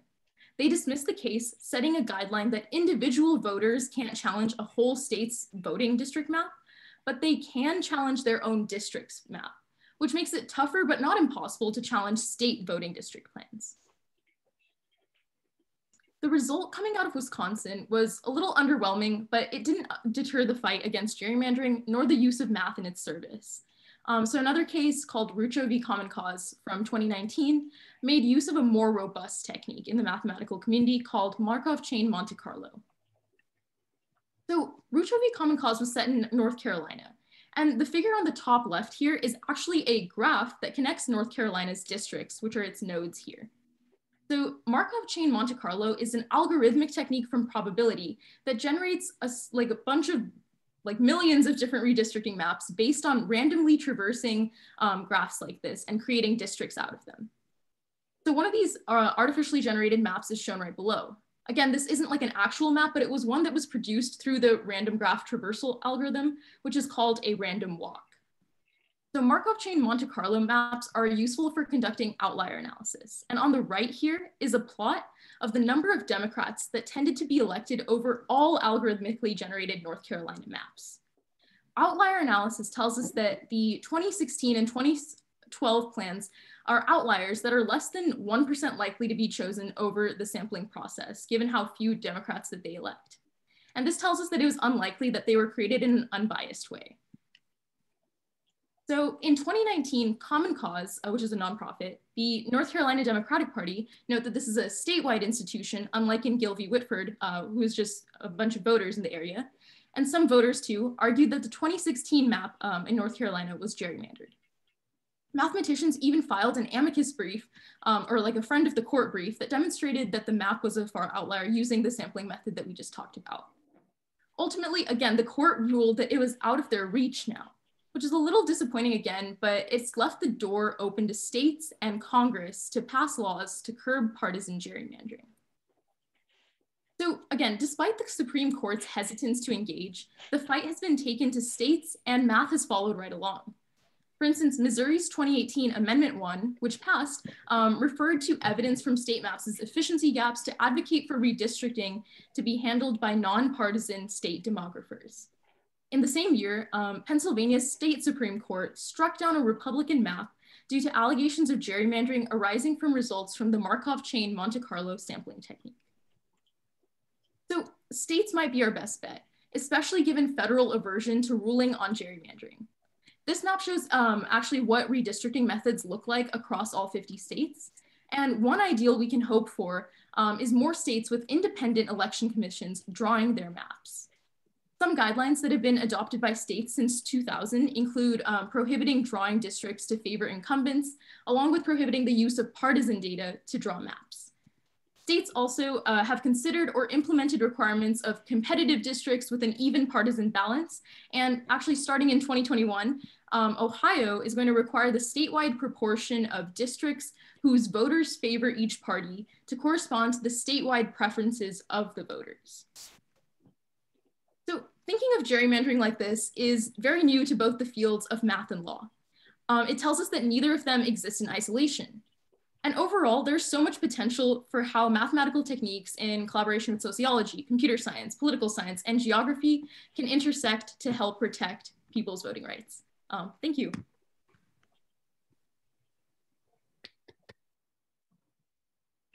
Can you tell us something about the font? Yeah, of course. So if you go to the website linked in the bottom right corner, uglygerry.com or .org, it'll show you this font that is actually made up of districts that do exist like in the US. So some ones with really weird shapes. For instance, here we talked about the Illinois one that makes up the U in this letter here. But yeah, so these are districts that actually exist, and this is like an alphabet that was made out of them.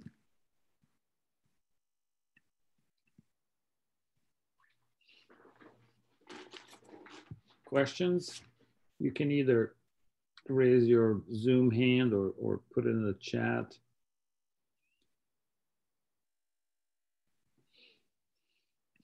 Or just speak up, I guess. Julia. Thank you, Shreya. That was amazing and very timely, as this whole event is. Can you speak more about who the mathematicians are that are doing this kind of work? That's really interesting to me. And what kind of career is that? Oh yeah, for sure. It's really exciting. And let's see. So there are a few different groups that are doing some relevant work on this. One that I cited was the Metric Geometry and Gerrymandering group from Tufts. And it's actually like, it was started by a mathematician who had kind of like an abstract math background, like including like topology and things like that. But it's grown to include like statisticians and computer scientists who are doing a lot of work to look at some of the more complex ways of modeling these kind of problems, including using like graph theory and like other sampling approaches. So that's really cool. There's also the Princeton Gerrymandering Project, which does other projects like that. And then a group of 3 folks over at Carnegie Mellon who have also like either like published research or like these other groups contributed to amicus curiae briefs to help out with Supreme Court decisions. So yeah, really exciting work. So they're mainly centered at universities at the moment. Yes, yeah. There's a group at Duke also who does it. But it's mostly been an effort by statisticians, data scientists. The fact that abstract mathematicians are getting involved is a new thing, and it's sort of injected this whole new point of view and new enthusiasm into whole gerrymandering story, because some really powerful machinery is being brought down from like the abstract cloud of mathematics down to the real world, and then in combination with data science and statistics, it's actually doing really amazing things. And this person at Tufts, Professor Moon Duchin, who actually came and gave a talk at Wellesley a few years ago when she was just starting this out. She started out sort of like Professor Chang and I, she taught a class on voting theory just for fun, and got interested in this, and then went to some talk at a conference where she saw some of these maps drawn and in passing heard about gerrymandering, and that's how it all started. Now her lab at Tufts has 12 full-time employees, and they have they're working with an MIT group as well. And so one of our new faculty in the CS department, Brian Brubach, who just gave a talk the other day on gerrymandering, does this kind of data analysis and gerrymandering. He's a person who is affiliated with the Institute of Math and Democracy. And I just emailed with him the other day. He's willing to get more involved in the stuff that we do and supervise research and sort of work with students. So if you're interested, I would talk to him as well. We have a question from Liz. What's something that surprised you when you were learning about this, Shreya? Yeah, I guess, I mean, it's no secret like that this is like super complicated to do. That's why there are like whole groups of people at these great schools who are working on this, including like our group here. But I was surprised that still, like, despite all of the work that's coming out of like this kind of research, the Supreme Court isn't very receptive to it yet. And they're basically like, you know, pushing it to states and I guess like to Congress as well, to really pick up the slack on, you know, handling these kind of arguments or this kind of stuff supporting gerrymandering cases. So I'm wondering, like, you know, how that will evolve like with time or like depending on who's on the court, but it appears that the trajectory is one where they're not engaging with the mathematical arguments as much as they maybe should be. And I'm just like curious like why that could be. Can you say a little bit about, can you say a little bit about how states redistrict in the first place? I mean, do they do it every year? Is it based on the census? Like, who gets to do it? Do the parties get to do it? So say a little bit about that. Yeah, that's a good chart. Yeah, this map is really helpful for answering just that question. But yeah, I think it's just like based on the census data for, like, I know there are also different kinds of like contests too. So like maps are drawn like all the time. As you saw, like I was showing maps from like 2011, 2012, 2016, 2018, like all of that. So I'm guessing it's like a pretty like routine process that there are at least maps that are kind of like going through, you know, this process of like deciding on what the final one will be. But as opposed to, or like in terms of who is actually doing this, you can see like who has the power like in these states. A lot of the states here have like a state legislature that is like doing this redistricting stuff, and then the governor can like veto the map. A few of these states are starting to have like actual like independent commissions, which is kind of the like most ideal form because you don't have that partisan bias that might otherwise affect the process. But then there are a lot of ways like in between, as you can see here. But like your map on Wisconsin showed that there was a redistricting every like 2 years or something? Yeah, I think like also, so with the Wisconsin case, this was like for the state legislature map. So I feel like the process like varies maybe depending on like what level you're looking at. Oh, so there are different, so for different types of elections, there are different districting. Right, yeah. Oh man. I think it just for federal districting, right? For the House, you just do it every 10 years unless the courts say you have to redo it. And unfortunately, Massachusetts, our own state, does not have an independent districting commission, which is terrible because we are usually one of the leaders in progressive politics like this, but we're not one of the however many 11, 13 states that have independent commissions. But there's this famous, I'm sorry, I keep interrupting, but this anecdote is that I learned of as I was learning about this stuff too. So North Carolina is one of the most gerrymandered states. It got mentioned here. And the way it got redistricted in 2010 under Republican legislatures, 3 guys literally went to a Holiday Inn for the weekend, hold themselves up in a hotel room for 3 days and redistricted the state on behalf of the Republican Party of North Carolina, and emerged with a new districting map. And of course, with modern day tools of, Google Maps and stuff, you can do this with surgical precision. There are literally districting lines that go straight along a street, then include a house, and then keep going down the street. I mean, you can get to this level of detail with gerrymandering, house by house, to make. So this is one of these like kidnapping things or whatever they're called. This is how they're done. You can redistrict so that an incumbent suddenly lives in a different district. Because was that redistricting approved? Yeah, but then went into courts, I think, and I'm not sure but it is. But that's how it's done in most states. Most of it is therefore approved. Yeah.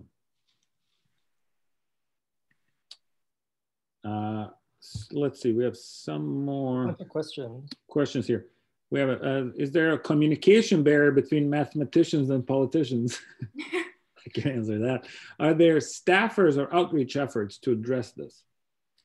So I can't like speak as much to the like actual like political office side, so like what's happening like in the courts themselves, but I know that at least like the point of initiatives like, the group at Tufts or Princeton or like the election lab at MIT and stuff is to develop reports or briefs that are accessible like for use in the courts. So like, for instance, the briefs that, were used for these couple of court cases that mathematicians had contributed to, they really like going through them, there weren't like a lot of like complicated figures or equations or anything. It was very much about converting to, text that is accessible to the justices or whoever else might be working with them.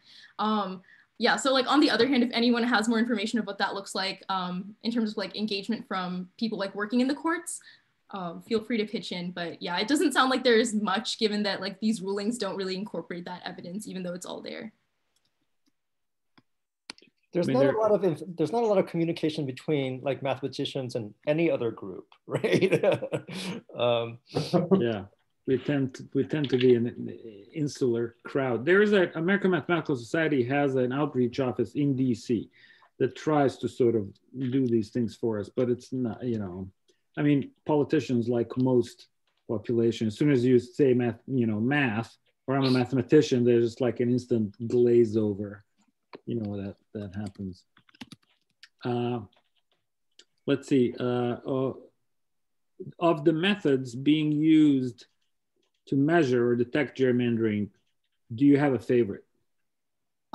Okay. I think, let me see. I think the Markov chain method is really cool just because, I don't know, first of all, I just think like these abstract representations of like states as these graphs that you can generate like millions of potential maps from is really interesting. So it's kind of like cool to see that sort of like abstract combination of like graph theory and probability and stuff being used to actually produce like real maps like this one you see here. Like that could, I wouldn't be able to tell that that was like artificially generated, but it's actually more equitable than, some of these, politician generated maps that we're seeing. So I think this method is really cool. And unlike the other ones, it doesn't really reduce, this whole complicated issue of gerrymandering into like one single number. So that's the other thing. Like, I feel like we can't pretend that, if you just convert things into like one score or whatever, or like a percentage, that you're capturing the reality of like what's happening or like who is being impacted more than other people. So again, like these things don't exist in isolation, but there are a lot of cool techniques that are like coming up. Yeah, great. Yeah. Looking at the Gill versus Whitford slide, is there a specific reason for 7% being chosen as a threshold? That's a good question too. Yeah, so, okay, the efficiency gap isn't like a very old metric. It was actually, I think some folks at MIT came up with it, and in their like paper that they wrote about it, they said that 8% is like a good threshold for counting like maps as like constitutional or not. I don't know where exactly they got that from. It's probably in their paper. But I think the 7% is just kind of like a little stricter version of that maybe. So I think like that paper helps inform, where these things should lie.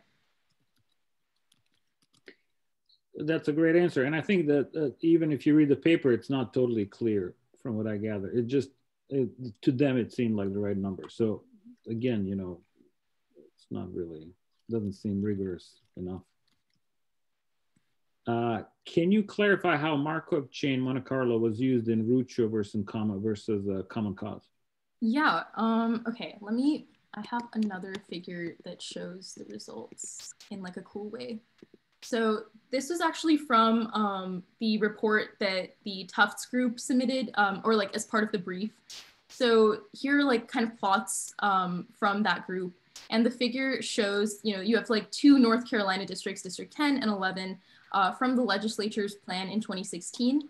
And these curves are like histograms of like 1 million different plans that were sampled using the Markov chain Monte Carlo technique, which basically like I said before, like it looks at, different ways to randomly move around like a map of a state to generate a redistricting plan. And so the 2012 and 2016 plans were both like proposed and enacted by the North Carolina legislature. The judge's plan, which is the green dot on the map or on the plot, was kind of made by this like panel of retired judges. So you can see it's like much like more realistic, like in terms of what the simulation showed. So in the 2012 and 2016 plans, basically Democrats were like either like packed or like packed or like overstuffed into the right-hand district and cracked or like more spread out in the left-hand district. So you can see that like these are extreme outliers, and the sampling approach tells us that because of that, you know, it's very likely that there was some sort of like meddling that was happening, because otherwise you'd see it converge to like around the like green line in the middle.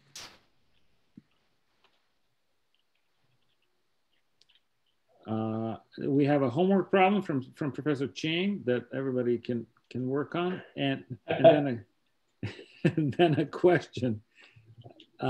Why are some states more amenable or successful in pushing for changes to prevent gerrymandering than others?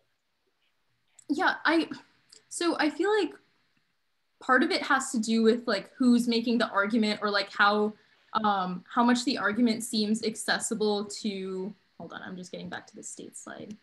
How much the argument seems like it would not benefit like one party over the other. Because again, like gerrymandering rulings have tended to favor like Republicans over Democrats. So I think like there's an incentive in some states not to have too much redistricting, because that would make it like a more level playing field for Democrats.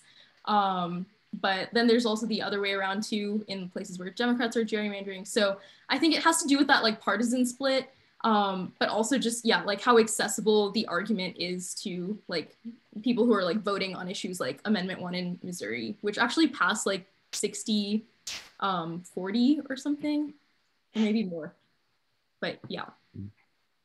Does the fact that this gerrymandering biases in favor of Republicans, that Democratic regions are more compact?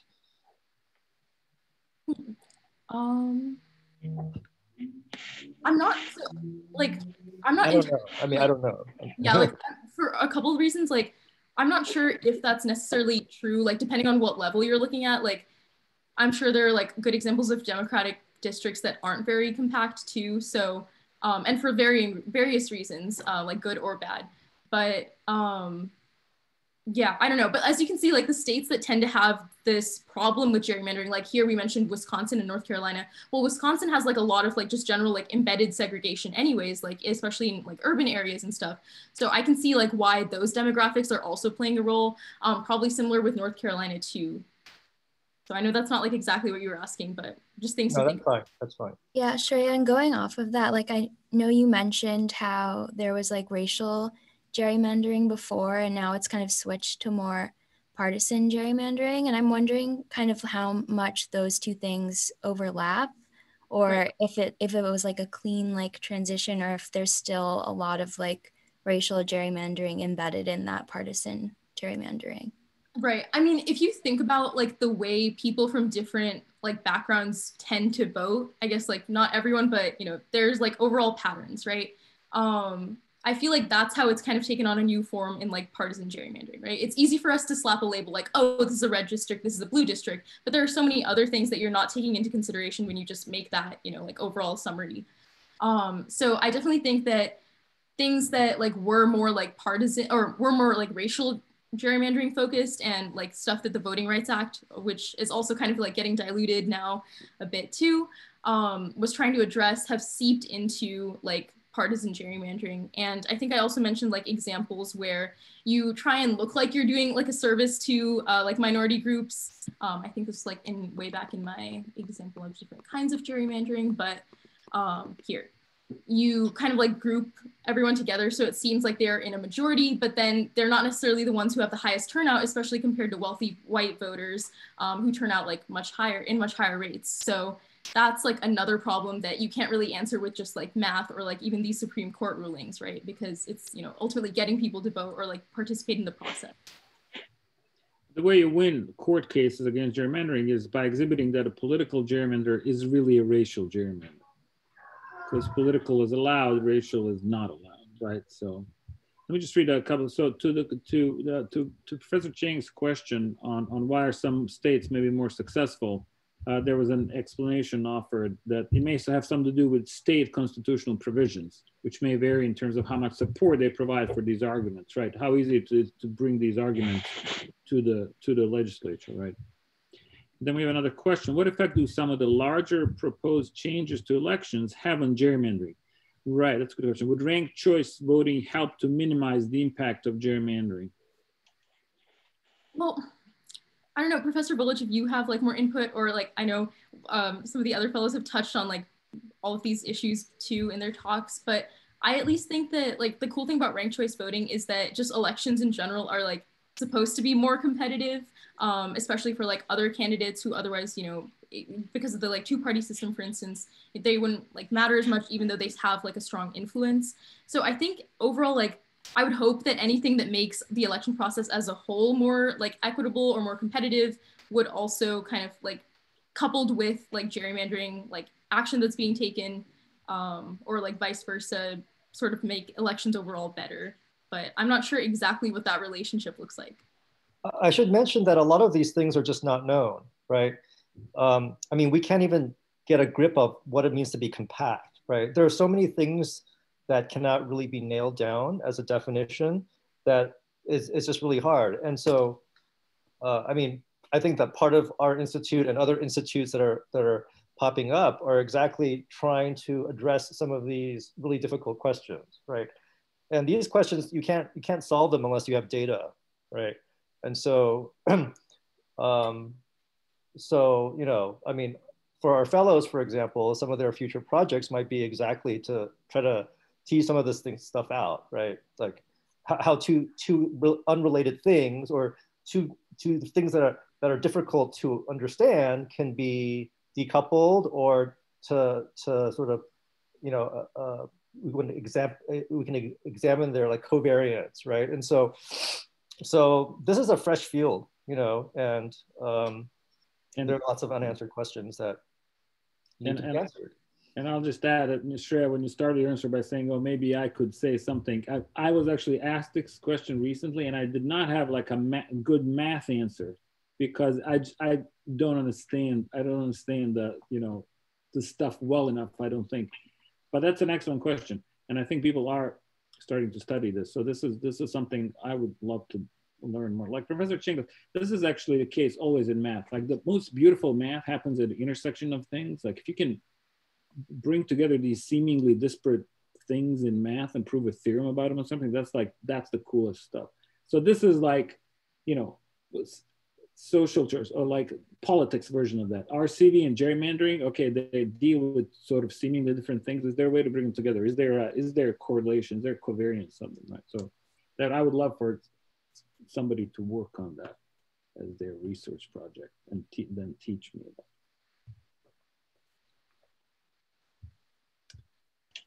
Any other questions or comments about any of this? All right. Well, let's take another little break, and then we'll hear from Professor Chang in our final presentation in 4 minutes. Oh, by the way, sorry. I have to give you, so one of my favorite sources on gerrymandering is John Oliver's presentation on it, or show on it. So there it is in the, oh, sorry, I sent it to Professor Chang only. Let me send it to everyone. It's fantastic. It's just 20 minutes of pure gold, as John Oliver often has. Is it full of F words and and ranting? But he uses the picture of the Chicago district that Shreya actually started with, and there was a couple that got married in Chicago, and their wedding cake had the picture of the district on it for some reason. But it's really, yeah, I recommend that. Does gerrymandering happen in other countries? Not as much. Not as much because why? It's really like clearly an American invention. No, maybe not invention, but clearly we've taken it to a whole different level. It's not as bad elsewhere. Maybe because the political system is such that you're not dividing into districts in these kinds of ways or something. Yeah.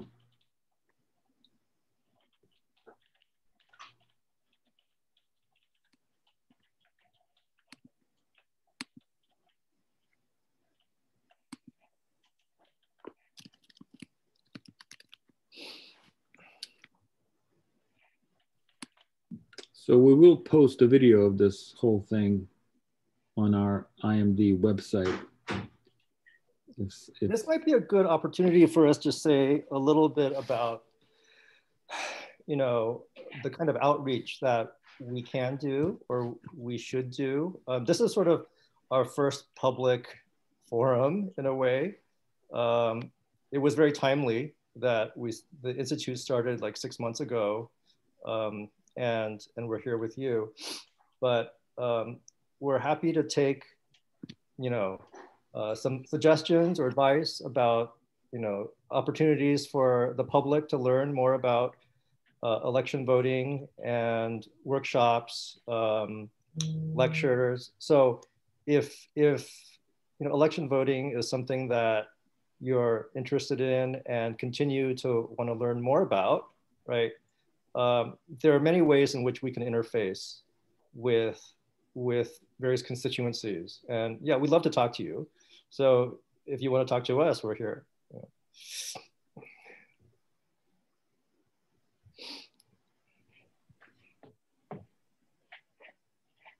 I put up my thumbs up. Thumbs up, yes. Thumbs up. You're gonna do all the work. I should say that Professor Volich is the brainchild for this entire process. This is the brainchild of his, right? And I'm just tagging along.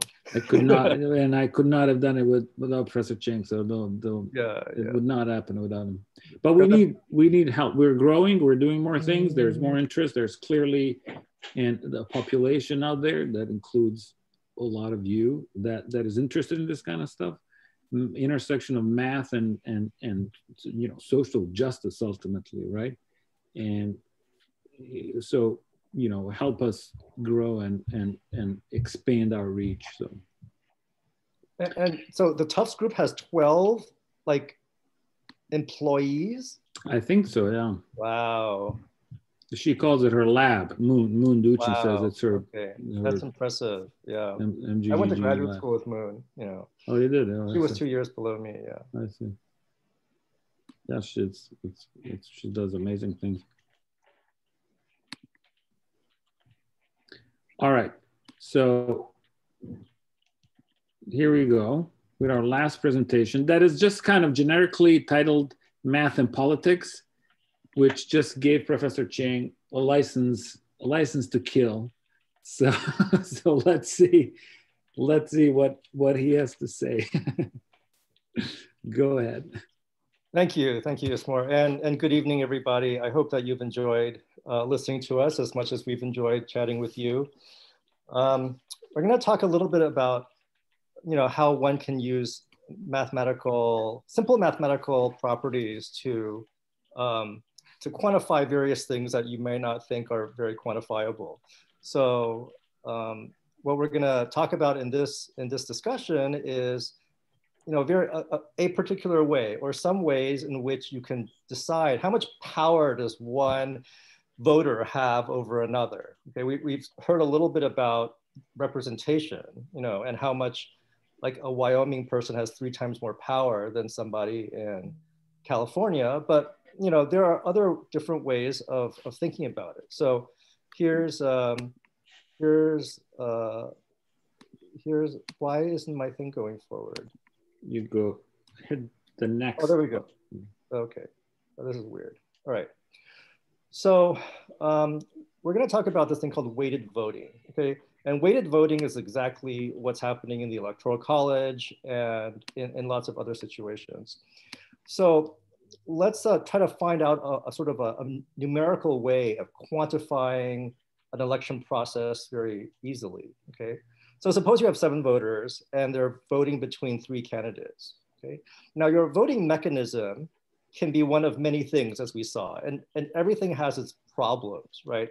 So for example, you might require a unanimous decision, right? Which is something that often happens, for example, in department meetings, right? Everybody has to agree, because if someone doesn't agree, then you have ill will in the department, you don't want that. So lots of things are decided unanimously. So if A is to win, then A needs 7 votes, right? For a majority, right? A majority vote requires 4, right? So So in order to get more than 50%, A has to be voted 4 times. And then there's something called a quota, which is something that the creators of the election, they decide, right? They decide you must have 2/3 or you must have 3/4. So the quota is whatever is predetermined by the fashioners of this election. And so, for example, this quota might say, you need 5 to win, right? If no one gets 5, then nobody wins, right? And so in this case, A has to have at least 5. Okay. Now, you can numerically represent this by a series of numbers, okay? And let's just see how I would do this, right? So in this particular voting scheme, everybody has the same voting power. So everybody gets to cast 1 vote, okay? And for the unanimous one, I need 7 votes to win. So this sort of expression, 7, double bar 1, 1, 1, 1, 1, 1, 1, 7 is the number of votes you need, okay? And 1, 1, 1, 1, 1, 1 is the amount of number of votes that each person has, okay?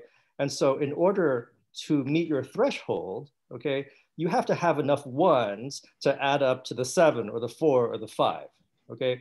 So this is a way that you can represent immediately. Like you can just look at it and say, okay, I understand how this voting scheme works. Now, there are some particular voting schemes that do not fall into this weighted pattern, and we'll talk about those in a little bit. Okay, so here's an example, right? And this is this is kind of a cool example. So the United States Security Council has 5 permanent members, okay? The US, China, England, France, and Russia, and then 10 other countries at any given time that rotate through. So currently we have Belgium, the DR, Estonia, Germany, Indonesia, Niger, St. Vincent and the Grenadines, South Africa, Tunisia, and Vietnam, okay? And the way that an election or a vote is passed is under the following scheme, okay? You have to have 9 members vote for it, okay? 9 countries have to vote in order for a vote to pass. And all 5 of the permanent members can veto it, right? And so the question is there a way to represent this numerically, okay? And here's a cute way of doing it, okay? So consider the first long series of numbers, okay? So 49, well, I'll explain 49 in a little bit, okay? Now, the first 5 numbers represent the people in the countries on the Security Council, okay? And the other ones represent the 10 other countries. So let's just take a look at what's going on here, right? So let's suppose, right, that the United States decides to vote against something or not vote for something, but the other 4 want to. So how many votes, okay, is the maximum that they can get? So if the United States sits out, okay, then 9 times 4 is 36. Okay, so you have 36 votes from the other permanent members. And even if you add all 10 of the other ones, you're not going to get to 49, right? So in fact, you get to 46, and that's all. So if one person sits out from the permanent members, then you'll never ever reach 49, okay? So in order for a measure to pass, right, you need all 5 members of the permanent council to vote for it. So that's 45 points, okay? And you need 4 other countries, right, to make 9. So all I need to do is add 4, right? And so 45 plus 4, okay, is 49. That's where the number 49 comes from. So this is a way of capturing exactly what it means for a system to have, like these 5 countries to have veto power and some other properties that you want. Now, this sort of representation is not unique, okay? So for example, I could have written 39 and then 5 7s and a whole bunch of 1s, okay? So in this case, if one country of the 5 sits out, then you have only 28 votes, right? You have 28 plus 10, right? So even if all the other countries voted for it, the exclusion of one, like Russia, suppose Russia decides to vote against it, the most that you can get is 38, okay? And so you cannot get to 39. Whereas if you have all 5 countries participating, you only need 4 more, and that would give you 35 plus 4, which is 39, okay? So there's not one particular way, okay, of writing down the numbers. You can get it by trial and error a little bit, right? But if 2 representations of a certain voting system yield the same kind of result, they're called isomorphic, okay? So the first one and the second one, they yield the same kind of relationships, okay? So here's an example, right? So the Electoral College, right, has 51 different voters, okay? So what we're doing is we're considering every state as a voter with a certain number, certain amount of power, right? So California has 55 votes, okay? But it votes with 55 or 0, right? So if California votes for something, then it has a weight of 45. It contributes 45 into this. So we can basically consider the Electoral College as being 51 voters, okay? Don't forget DC, all right? 51 voters, each with a certain weight, right? And so in order to win, you need 270, okay? So the election can be encoded by 270 followed by 51 numbers that run down from 55 to 3, okay? So here's a trivia question. What is the smallest number other than 1 and 2 that don't show up in this list, right? So for example, you know, is there a state with 5 electoral votes, 6, 7, 8, 9, 10? Does anybody have a guess? What is the smallest number that does not show up in this list? Professor Volich, you want to guess? I don't want to guess because Rebecca answered in the chat. She said 6. She says 6. So it turns out that it is not 6. Does anybody know what? So Nevada has 6. Nevada has 6, Iowa has 6, and Kansas has 6, and Utah has 6, and Mississippi has 6. So there are lots of, Arkansas has 6, okay? So I guess we can spend all evening trying to guess, right? But the answer is 17, okay? So yeah, so 17 is the smallest number for which there is no state with that number of electoral votes. Okay? So it smears all the way from 3 up to 16, and then there's a gap. There are certain kinds of voting mechanisms that cannot be represented in a weighted way. Okay, so for example, in the US, right, in order for something to pass, you have to have a majority in the House, you have to have a majority in the Senate, okay? The president has to agree, except that if he does not agree, he can veto it, except his veto can be overturned by 2/3 of the House and the Senate.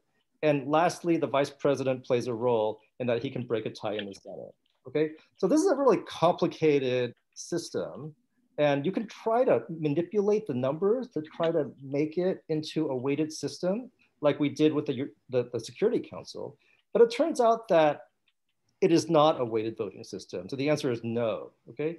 And this is an example of a theorem that a mathematician might be interested in proving, okay? So mathematicians often are all about bad news, okay? You give them a voting system and you say, is it fair, right? Can the voting system satisfy these properties, right? And they come back and they say no, right? And so that's an example of an impossibility theorem, okay? That's what they're called. So so Arrow's impossibility theorem says that it is impossible to have a voting system with these kinds of fairness requirements. And this proposition, I don't know who did this proposition. Professor Volich, do you know who proved it? No, I don't actually. So some mathematician, proved that that this kind of mechanism cannot be so easily cast into a weighted system. Okay. We should mention that these impossibility theorems are really, really not so easy, and they're really interesting. And in fact, Arrow, who is the name of a guy, right? He actually got a Nobel Prize for his work in voting theory. Okay. All right, so let's take a look at some examples on what you might want to consider to be a power issue. Okay, suppose I have 3 three voters, okay? So what do I mean by a voter is I mean a group of people.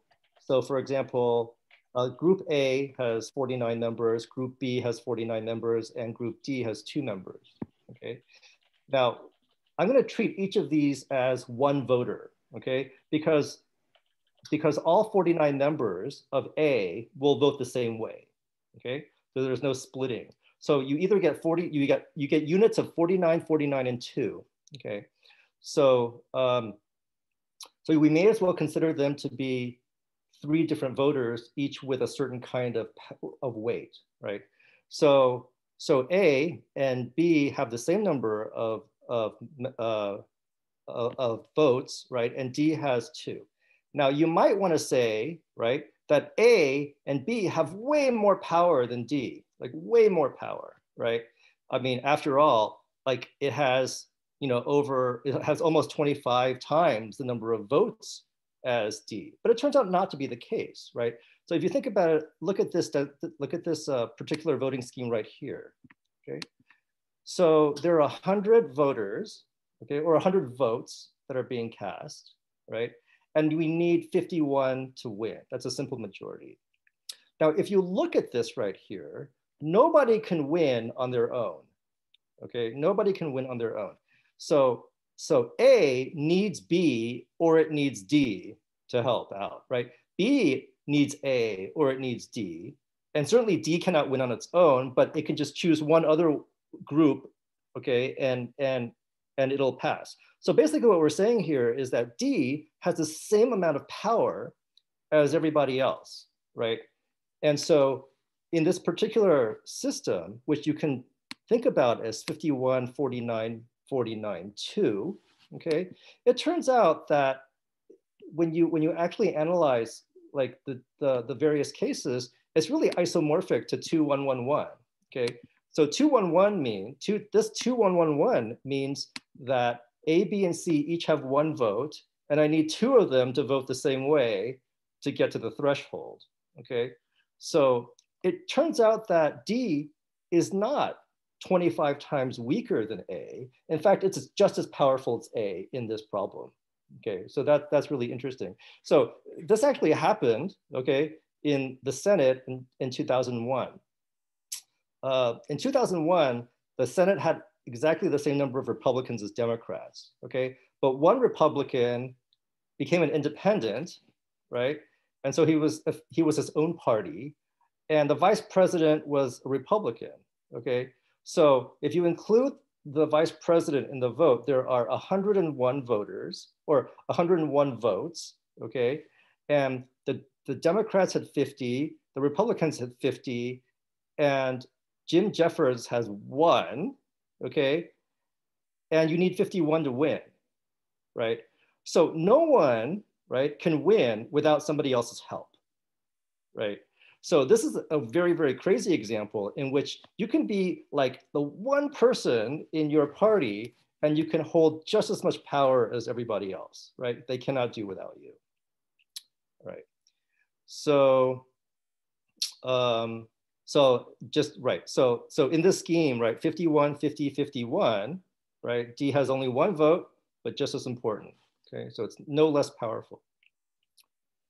So let's take a look at this situation right here, okay? So let's give D some more, right? So suppose I have 100 votes, and A has 26, B has 26, C has 26, and D has 22, okay? So you might say, well, D is super, right? D has much more power than it did before, right? But let's see what shakes out in the end, okay? So if I want a simple majority, the scheme is 51, 26, 26, 26, 22, okay? Now let's see what happens with D, okay? Suppose A were on its own, okay? A only has 26 votes, right? It can't win. If D agrees with A, then D contributes 22, which is only 48, right? So D made no difference. So A was not able to pass it on its own. With D, A is still not able to pass it. So D has no effect on the state of A, right? A is still not able to vote. On the other hand, if A, B, and D decided to vote for a particular candidate, right? Then what does that yield? How many is that? I don't know. It's 74, right? So A, B, and D all decide to vote for a candidate. They get 74 votes, which is far greater than 51. But if you remove D, right, what happens? Well, they'll still have 52 votes, which passes 51. So basically A, B, and D won, okay? But even if you extract D away, they still win, right? So basically what we're saying here is that D has no effect on anything. Even though it has 22 votes, right? Its participation in both a winning coalition or a losing coalition, right, will not change the outcome at all. So in fact, D has no power in this situation, even though it has 22 votes. Okay, so that's really weird. So, you know, just to recap, right? If you have, you know, as in the case with the Senate, you know, it could happen that D has 1% of the votes, but it has the same influence as everybody else, right? So you can't say that A has 50 times, I don't mean 50%, I meant 50 times. You can't say that A has 50 times more power than D, because it certainly doesn't, right? And in the second example, right, D has 22% of the votes, but it actually has no influence at all, right? Its vote does not matter in the least bit, okay? So the question is, you know, in this case, you know, a number like 1, right, doesn't mean that the power is low, and a number like 22 does not mean that a power is big, right? So the question is, you know, is there a way of quantifying the idea of voting, right? And there's a notion called power indices that allows you to do this. Professor Volich, I am already at my 20-minute mark. Should I just go on for a little bit longer? Yeah, maybe just take a few more minutes. Sure, right? I mean, some of the people in the crowd have been here for 3 hours, so they're here to the bitter end. Right. Okay. So let's give some definitions. All right. And let me say that whenever a mathematician makes a definition, all right, trying to capture a certain social science property, it may not be the only one. It may not be the optimal one. Okay. So there are thousands of versions of what I'm about to tell you. So let's consider the case right here where D has 22 votes, but D actually has no power at all. Okay. So let's get some vocabulary. So what we're going to say is that, you know, A, B, C, and D, okay, these are individual voters with various weights, okay, and they're going to form coalitions, okay. So if they can form a coalition that wins, it's called a winning coalition. So for example, AB is a winning coalition because together they have 52 votes and you only need 51. Okay, so ABD is a winning coalition. I mean, ABD, you know, has 74 votes. Okay, so it certainly wins. But C, D, C and D is a losing coalition because together with C and D, you only have 48, right? You can't meet the threshold of 51, right? So every coalition is either winning or it's losing, okay? So a coalition is any subset of these 4 voters, okay? And it's called a winning coalition if you win, and it's called a losing coalition if you lose, okay? So let's just go back. So again, let's take another example. Okay, so this is 4, 10, 8, 5, 2. Okay, so it looks like A, you know, has a little bit more power than B, right? D has very little power. So let's see what goes on here. Okay, A, B, D. If you had put A, B, and D together, okay, you get 20 votes. Okay, so that's certainly winning because you exceed 14. The coalition CD is losing, right? Because together they only have 7 votes, right? And so it doesn't meet 14, okay? So if you're in a winning coalition, right? We say that you are critical if removing you makes you a losing coalition, okay? So here's an example. A, B, and D is a winning coalition, right? But what happens if you remove A, okay? If you remove A from this winning coalition, you only get 10, right? and that's a losing coalition. So removing A turns you from a winning coalition to a losing coalition, okay? And if that's the case, we say that A is critical, okay? A is critical. So also, if you remove B, right? If you remove B, then you only get 12 votes left, okay? And that doesn't meet 14. So by removing B, you became a losing coalition. So B is also critical. Well, is D critical, okay?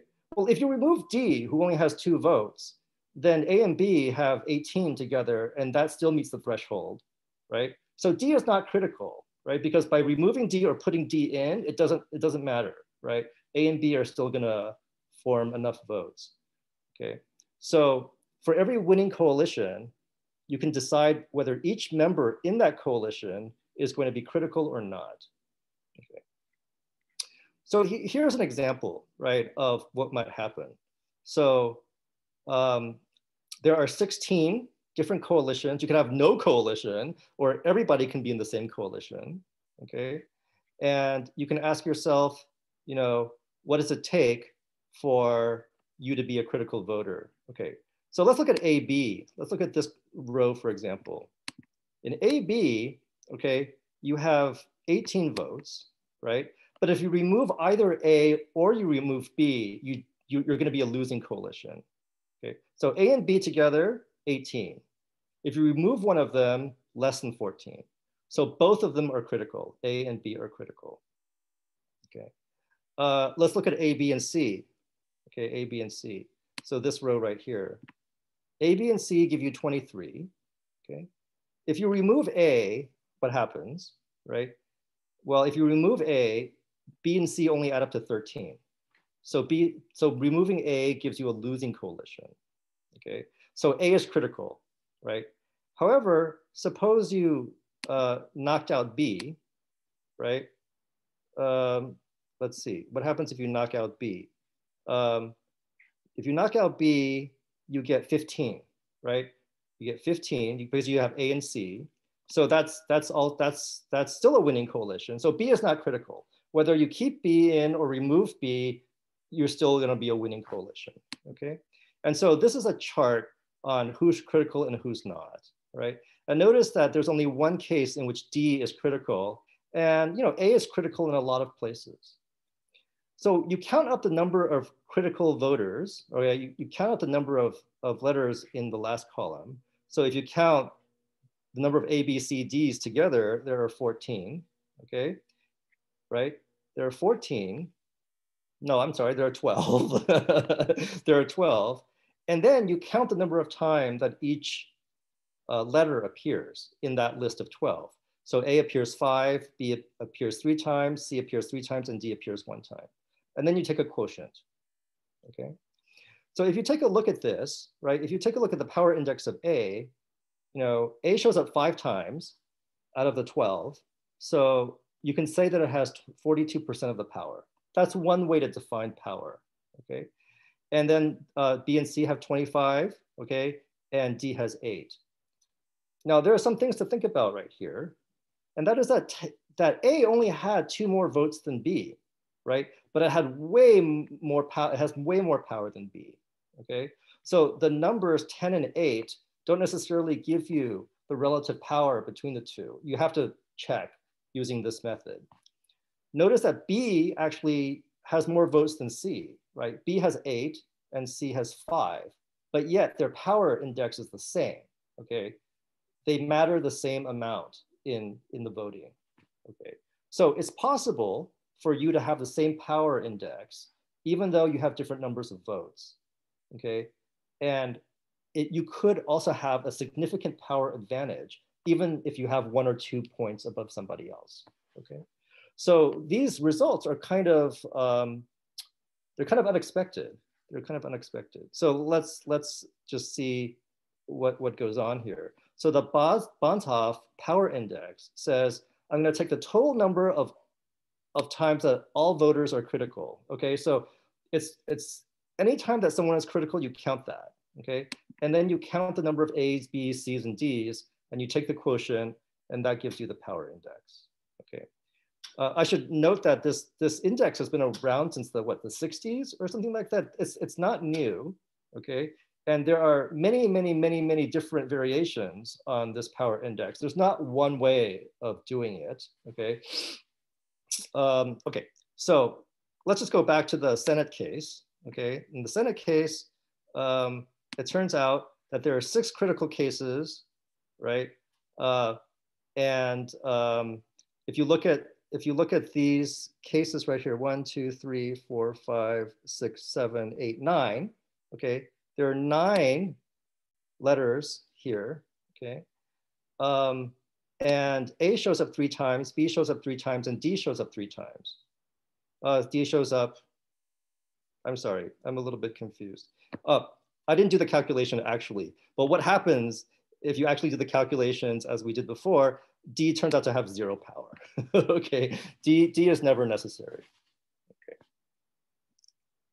Oh, is that, no, hold on. No, I apologize, I got confused. I have 2 examples here. One example is the Senate one, okay? And everyone has 33%, right? As opposed to this one right here, which D supposedly has more power, but it actually has 0 power, okay? So this sort of method accurately computes what goes on. I know that I don't have a lot of time, so let me just mention that you can do this on all sorts of different configurations. If you have a configuration of the European Economic Community of 1958, you see that these 6 countries have various kinds of vote distributions, okay? And it turns out that Luxembourg, even though it has 1 vote, right, actually has no power at all. So it has a vote, but it doesn't matter what its vote is. So it's kind of called a dummy voter, okay? Let's talk about the Security Council real quick as our final example. So remember that one way of representing it is this, okay? Let's see what happens when we try to analyze in this way, okay?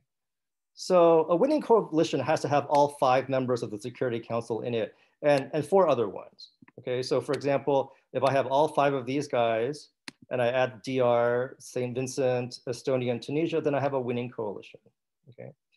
In fact, the winning coalitions have to have the 5 permanent members and at least 4 of the other ones, right? So the winning coalitions shake down like this, right? So you have 5 permanent, 4 non-permanent, 5 permanent, 5 non-permanent, okay? So these are all winning coalitions. In total, there are 848 coalitions, okay, that are winning, right? And so it turns out, right, that if you do the math, right, the power index of each permanent member turns out to be about 16.69%. And the power index of each non-permanent member is about 1.6%. So this suggests that permanent members have about 10 times more power than the non-permanent members. There are many different, as I mentioned, there are many different kinds of power indices that you can compute, right? If you have a computational scheme that's rigorous, like this one, at least you know what's going on, you can actually try to prove some theorems about it, okay? And that's the job of the mathematicians, to figure out that if I have a mechanism like this, right, is there something that's always true? Is there something that's never true, okay? You know, so that's the business of mathematicians in these kinds of voting theory scenarios, right? So that's the end of my talk. This is just a little bit of math, and I hope that everybody enjoyed it. Are there any questions?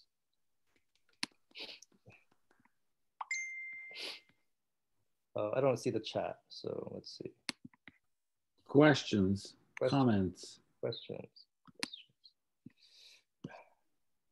For those of you who are interested in stuff while you're gathering your questions, if you have them, so even though the notions of indices like Banzhaf index and some of the related things are sort of old and traditional, they're still useful to compute. I'm actually working on a project where I'm from Bosnia, which has a very complicated political system. I'm trying to compute the power indices of certain political parties in the Bosnian parliament, with some caveats, like certain coalitions are not allowed because they hate each other, so they will never enter coalitions. And you can sort of make the problem more interesting by actually importing some like actual facts about what these parties are like in a particular system, right? So there's plenty, you know, there's a lot of research done on the European Union, with the power structure of the European Union. And so there's lots of sort of interesting potential ongoing research. Stanley, based on this model, do we know which state has the highest power index of the Electoral College? It turns out to be California, right? So the Electoral College, right? It turns out that for the Electoral College, because there are so many members involved, okay, that the power index is not all that different from the percentage of electoral votes that they have. So I think that California has about like 10% of the electoral votes. Like, yeah, I mean, a little, but its power index is around 11, okay? So yeah, but a lot of the cases, the power index is exactly the same as the percentage of electoral votes it has. So the Banza power index actually suggests that bigger states actually have a little more power in the, contrary to what we heard before, right? That small states have more power in the Electoral College. Well, this kind of more sophisticated math actually has something a little different to say. So this is also say that there's no right way of quantifying any of this. And the more you study it, the more confused you get. Any other questions? I mean, I guess the issue is that California, right? I mean, it has some amount of power, but it still has to aggregate with others to form a majority, right? So, you know, you can still use that power index, right, to try to figure out which coalitions like will be enough to give you 270. 270, right? Yeah. California 嘅 Electoral College 最有 power. I'm sorry, Celine, is that you? Sorry. It's okay. Hi, Celine. Hi, Celine. Do you have a question? I didn't get that. Could you try again? What are you? Stop that. There's nothing to stop here. Check if the device is on your home Wi-Fi network. How do I shut it off? I have these things shut off. It's my children who turn them on. Right. Yeah. So any other questions, comments, snide remarks? I think power index like per person is probably the thing that you'd be looking at in terms of when we're talking about like California voters having less power. It's not California having less power, it's per voter because there's just so many people in the state. Yeah, that's right. You can also ask what power does each individual voter hold in any given state, right? And that's, yeah.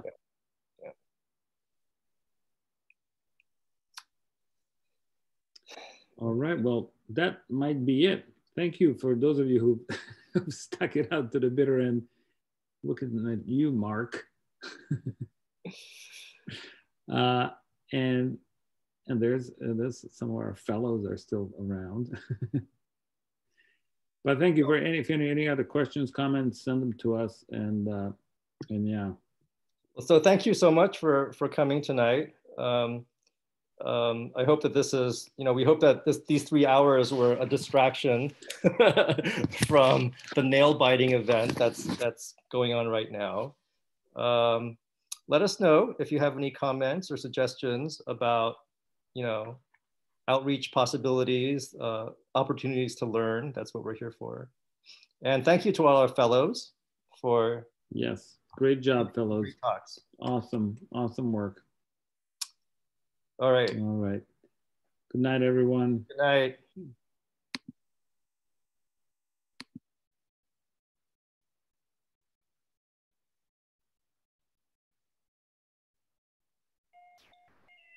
Hey, Isma. Celine.